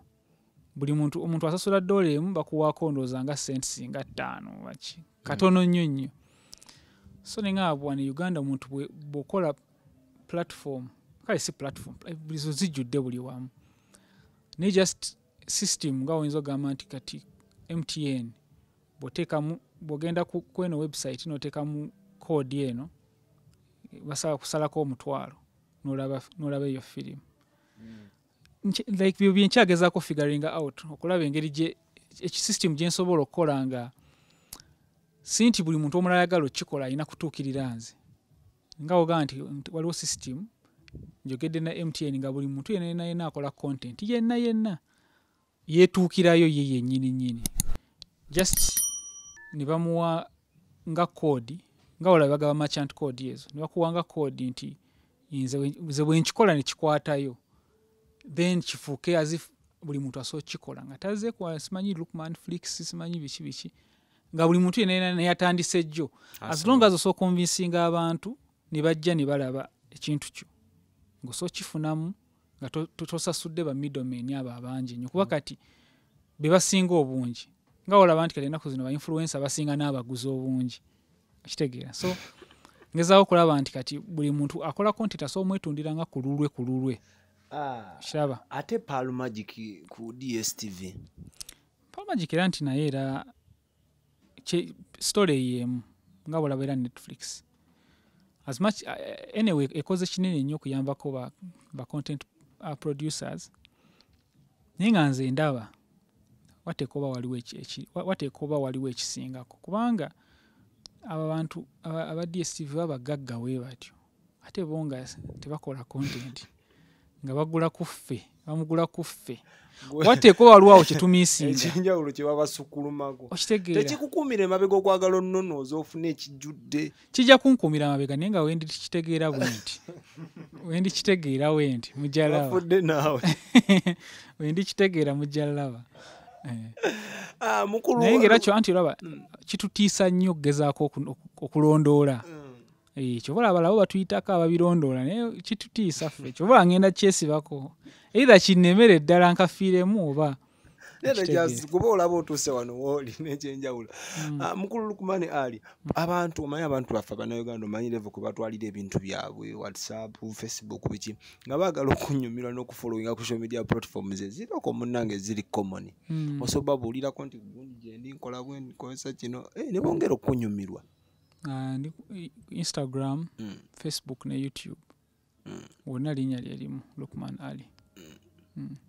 Oli waba yagadde omukolera video mu shooting asobola ku access ngo asobola omukolera. Kisoboka naye era stera nnyo kubibeeramu nnyo ennaku zino. Kiki tebiri mu ssente. Obudde versus ssente. Sometimes yate kigattawo bulungi. Ayinza tobikola. Ndwawo nnyo. Ozo tubulya oluyimba lw'okyasembeyo okukola. Nakolako olwenasooka okukola Maddox Sematimba n'Amagembe. Nakolako ennyimba za Shifa Musisi. Oba Shifa Musisi mumumanyi. Bali bayita ebirowoozo. Abayimbi bo bannange. Ebirowoozo olulala baluyita oba ani ndwerabidde. Ennyimba z'oyo omuwala Shifa Musisi then ne guy bamuyita Mugaba. Alina akayimba ke bakayita In My Bed. I think ezo. Tugamba abayimbi bali awo okugamba. Ate bana abaana baffe abaliko bakenza bakola video ezakabi abaana ngaba bebe kulu abaana ngabo abasinga abo nno bakyali bange naye just olubudde tebakusabangako kubawa mirimu oba balinda obasabe. Abamu twayogeramuko naye ng'olunsi mbadde bize bikiwe ebikyo olumu timing ayinza okukwata ku time enfu. Kwazi ndaba kiyinza n'okuyambako okutunda erinnya lyo ne kuba erinnya kye kisinga munnange. Ani yakutte video y'oluyimba olwo nti ye Loukman Ali kuba ebyo bitambula mangu buli wamu. Era bw'olaba ennyimba ezisinga zenkoledde video ogenda laba nga zennyimba kale ezitali zino mainstream zino kaŋŋambe n'ekika ky'oluyimba oba tokwata buli luzze. Oba abasajja abakuwa akasente kuba mune Maddox ebiseera ebyo yali musajja ng'ava Sweden ng'akasente weekali. Kale actually ennyimba ezisinga nzikoze lwa passion. Nti ba artist mbadde nga sibasaba na ssente ziri awo. Kiddemu omulundi gw'omunnange omanyi amazima. Anti olaba kati waloba artist abamu omanyi kizibu ekiriwo nti bwe ŋŋamba nti wa artist samusaba ssente. Kiyinza oleetera omuntu olowooza nti oba oyo artist nali muyamba buyambi. Naye ng'ate si ye case. Ekitegeera. Oyinza olaba oluyimba nga lulungi nnyo nnyo n'ogamba nti naye omanyi oluyimba lulungi nnyo ekintu kye mbadde ngenda okukola jangu ntukukolereko just ojja kusasula kino. So nze nkimanyi kikoze lwa bwagazi si nti oba ye munaku nti muyambye buyambi okitegeera. So videos ezisinga nzikozemu eyo capacity nti oki oluyimba nalwo laba ne lunyumira nenga nti oluyimba lulungi ate mainstream terufaako kitegeera. Ate firimu ng'ogyeko ezizo olina endala gye wali okutte nga si zizo n'ogibakwatira n'ogyeditinga. Nakwatako bwe Beneath the Lies. Beneath the Lies yali TV show yali waayo mabega yeeyo. Ate obulango bw'amaanyi kokola n'ogamba tufaako nze yakakolera nga kadiru yali nsava ng'ogyeko akawalidi ke watugambye. Bulango nkoze bungi nnyo. Neera mbamu akasinga. Nkoze kolako akalango ka bulango bwa MTN bwe Rwanda. Nkozeko obwa wano MTN. Awaliwo akago TV. Akali. Kenaka kola banga tono ke mabega. Wala ka Pal Magic kenakamaliriza. Oba ebyo bikulemesa n'obutafa ku ssente ng'ofuna ssente nnyingi kuba ebitongole byonna by'osoma gaggadde. Kandabe ki ekirala waliwo n'akalala kenakamaliriza ka tourism board. Obulango kale bwo nkozeeko obuwera. Ezaffe aba bukampani obutono tetuddaagazungirawo. Era temutawaana. Naye kale si mu mutima mubi naye sometimes oba kangambe joko mukola watu gengo oli mubazi wa ntebe kituka ekiseera nga time eri worth oba eri worth kineneko okitegeera kati nga oyinza obanga kano wandiyagadde okukakola naye nga time gyogenda okamalirako tekimaking a financial sense okumala time yo ng'okola kino ng'ate waliwo kino ekirala osobola otubulirako munaye eri abasajja abeera nga ne kampuni yakatandika naye nga ssente zazirina osobola otubulirako nti munayinza akalango katandikira ku ssente bwe ziti akalango kizibu nnyo kugamba nti kasente bwe ziti kubanga buli kamu kaba kanjawulo most times bw'oba okola akalango obeesingira nnyo ku script biki ebigirimu kitegeera kati tugambe waliwo wenkubadde nkola obulango bwa roofings naye nga ebisinga obishootingira mu factory yaabwe so kati ebyo biri waabwe ebyuma okozesa byabwe tekisobola bakya bbeeyi nnyo ngo akalango okushootinga akalango tugambe nga kati akago TV kengenda neshootingira mulimu nekulinya baasi kati okiraba kati ng'eyo baasi mpangise lunaku lulamba kati kitegeeza baasi eyo abantu beetwala olunaku sente zeefuna olunaku nyino zisasula zonna nensasula n'eza ddereeva nensasula n'ez'okubanga tebakoze leero n'amafuta okitegeera so ekyo bw'osasulira ekyo osasulira ennyumba eno osasulire sente ziba nnyingi tekisoboka nti munnange nekiba kisikka kakadde kizibu nnyo era okukanga wansi wa miliyoni nga 10 kizibu mpozi nga nkashootingira mu nnyumba ewange ku ntebe ewange mu nnyumba sifulumye otherwise kati kamera gy'okozesa kugipangisa olunaku kakadde kamu kyenkana nyina naye kati anti kyekino ekiriwo naye bw'oba ne kamera ezizo kati g'obanga olina emmotoka ezizo abantu ogibaweera bwerere kuba yiyo naye bw'oba ne kamera ezo ino zikyajinga nga z'opangisa kuba ye point yozigula otherwise tezijja kusobola kujjayo sente ze wazisipendingako okitegeera kati g'oba oshootinga bulango bw'ogula kamera ng'ezo za kamera ozisalamu mu quotation yo oba oli ku laddi kitegeera buli kimu kisigalawo firimu eno n'okola obulango njagala ombuulire awantu mbutuufu nga wezaali zikutuusizzaako nga w'amaanyi agamba wano kati nga Bebekulu agamba okuyimba yayimbirako birthday yaani Mandela bwebito nti weze byankonektingako n'omuntu ow'amaanyi obanga bwe batyo ndowooza nze byange binajja buzi mu maaso tonnaba sinnaba kyali upcoming nawulidde nti n'emikwano mu Hollywood natidde kale kirabika nze oba lwakuba sigetinga nnyo excited na bintu maybe nyina abantu b'emeetings ab'amaanyi naye nga nze mbadde sikirowoozanga nako nti b'amaanyi anti ffe twagala tubamanyi oyinza oba tugamba gwenza okuba obanyooma ku level yo naye nga ffe tubatya sibbanyooma naye kale kaŋŋambe nti abantu abasinga mu industry ya music neya firimu abantu abasinga kale kaŋŋambe bandispecting ekyo kintu kyamaanyi nange nali sikisuubira nti engeri era gye baboogeramu nange eba a bit more respectful. Ani yasinga okwewunyisa nnyo bwe walaba nga naye akuwa ekitiibwa? Ndowooza oba omugenzi leediyo. Ate yali waggume. Kubanga nali njogera naye alina abantu be yali aboggolera awo. Ate nga bwe gusoose okundaba naye nga ndaba kwegamba nze ayogera nange engeri yanjawulo okusinziira ku bantu abalala engeri gy'ababoggoleramu awo. Naye generally kale kaŋŋamezi kyekyenjawulo ennyo kyenfunamu. Atali ekyo sina kirala kyendaba kiri worth kwogerako. Ebintu bya Loukman bibeerawe ng'ogyeko kuzanya firimu eri ekintu kyakyo osobola okwenyigiramu kuyimba biki mupiira tolinayo kyakyo kaŋŋamba oba ndowooza ng'okuyimba okwo kwali nina njagala nnyo music naye ate okumuyimba simanyi wambadde natya n'okugamba otuwemu akapiira ndi simanyi ntibisobola nyinza oba nsobola bikola naye nga si mu lujjudde lw'abantu sirina bibyo kwesanyusa nga nze era we siyinza nakubuuza bye bimu ku by'omaliramu obudde bwo obw'eddembe.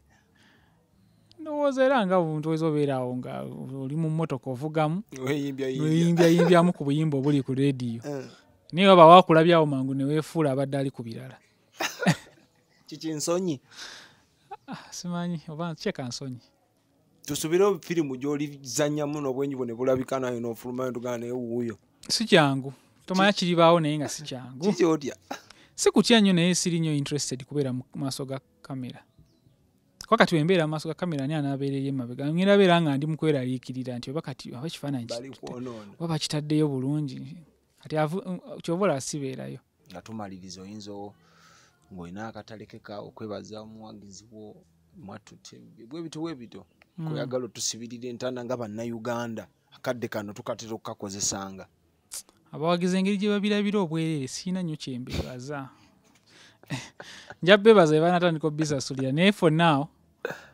kaninde bo banneebaze kasita zi social network muziwulidde zi media gundi zonna muweereze okwebaza kwammwe okubawa ebyobwereere oba gwalemereddwa baterawo embeera ebakaka oba ebaleetera okusasula kyetukolako ekyo kati oba olina obbeebaza twagala okudda abantu bajja mala sasula nze Uganda sibeesiga bakupikaapika eno ebbali the moment woga nti kyakusasulira nga buli omu adduka nebeefuula so saagala kubeebaza prematurely katugira tubalekera awo naaba mumaze tujja beebaza nga bitwebaza tulina bitufunyeemu naye for now nebaza just baklayant bange bampa emirimu abo bibambeezezzaawo ne bafaani sinaba beesiga abasinga actually bajja kulaba manyi abantu ba Uganda abasinga bwawulira akabenje tajja kuyamba ajja kulaba oba kati leera wanaafudde ani okitegeera asogonyosa ate exactly so sometimes oyinza okugamba balabe bonna abazze okundaba nga ndi bubi naye nga basinga bazze kulaba bwofa so kyova olaba sibeera nnyo excited nti olaba emitwalo gino gyonna mba manyi nti mwegyo emitwalo mulimu at least nga kwota benyinza okukulira ayingirako ebayinza okubeera actually abasupporting ekintu kyange so yeah abo nabo nja beebaza nga bamaze okunsupportinga nembeera sure nemanya nti exactly ngambe nti abantu 100 beebaza okunsasulira kino naye for now mugira munyumira ebyobwereere naye tugenda bikyusa kale bayoko individual goyinza okwebaza of course nga Steve Jean gye nayigira gye nasookera okukolera eyo so nayigirayo bingi nnyo Steve Benon wa Swangs muntu mulungi nnyo like kagamba ye muntu goyinza okukubira essimu ng'oli mu buzibu n'akuyambirawo kangamba oba ndowooza be abantu ababiri nze benyinza okwebaza buli wembeera boka abasigadde just nga bwogamba nti omusajja oyo yali mu mmotoka ye n'atantomera teri kyakwebaliza teri kyakunenya just muntu buntu ayita mu nsi nga ggwe talina kibi kyakkoze kyekimu so kyekyo munnange bantu bangi bembadde mikwano gyabwe era nga si nti banyamba buyambi just nze yaliwo kweyo time nabo be baaliwo ne tukwataganira awo nga si nti oba kusalawo kwange oba kwabwe naye just ensi yatuyunitinga so si kyakubeebaliza sobola okunsibulira ku balabi bange aba Mwattu TV munnange kale abalabi mwe bale nnyo kulaba This is Mwattu TV y'omuntu wa wansi.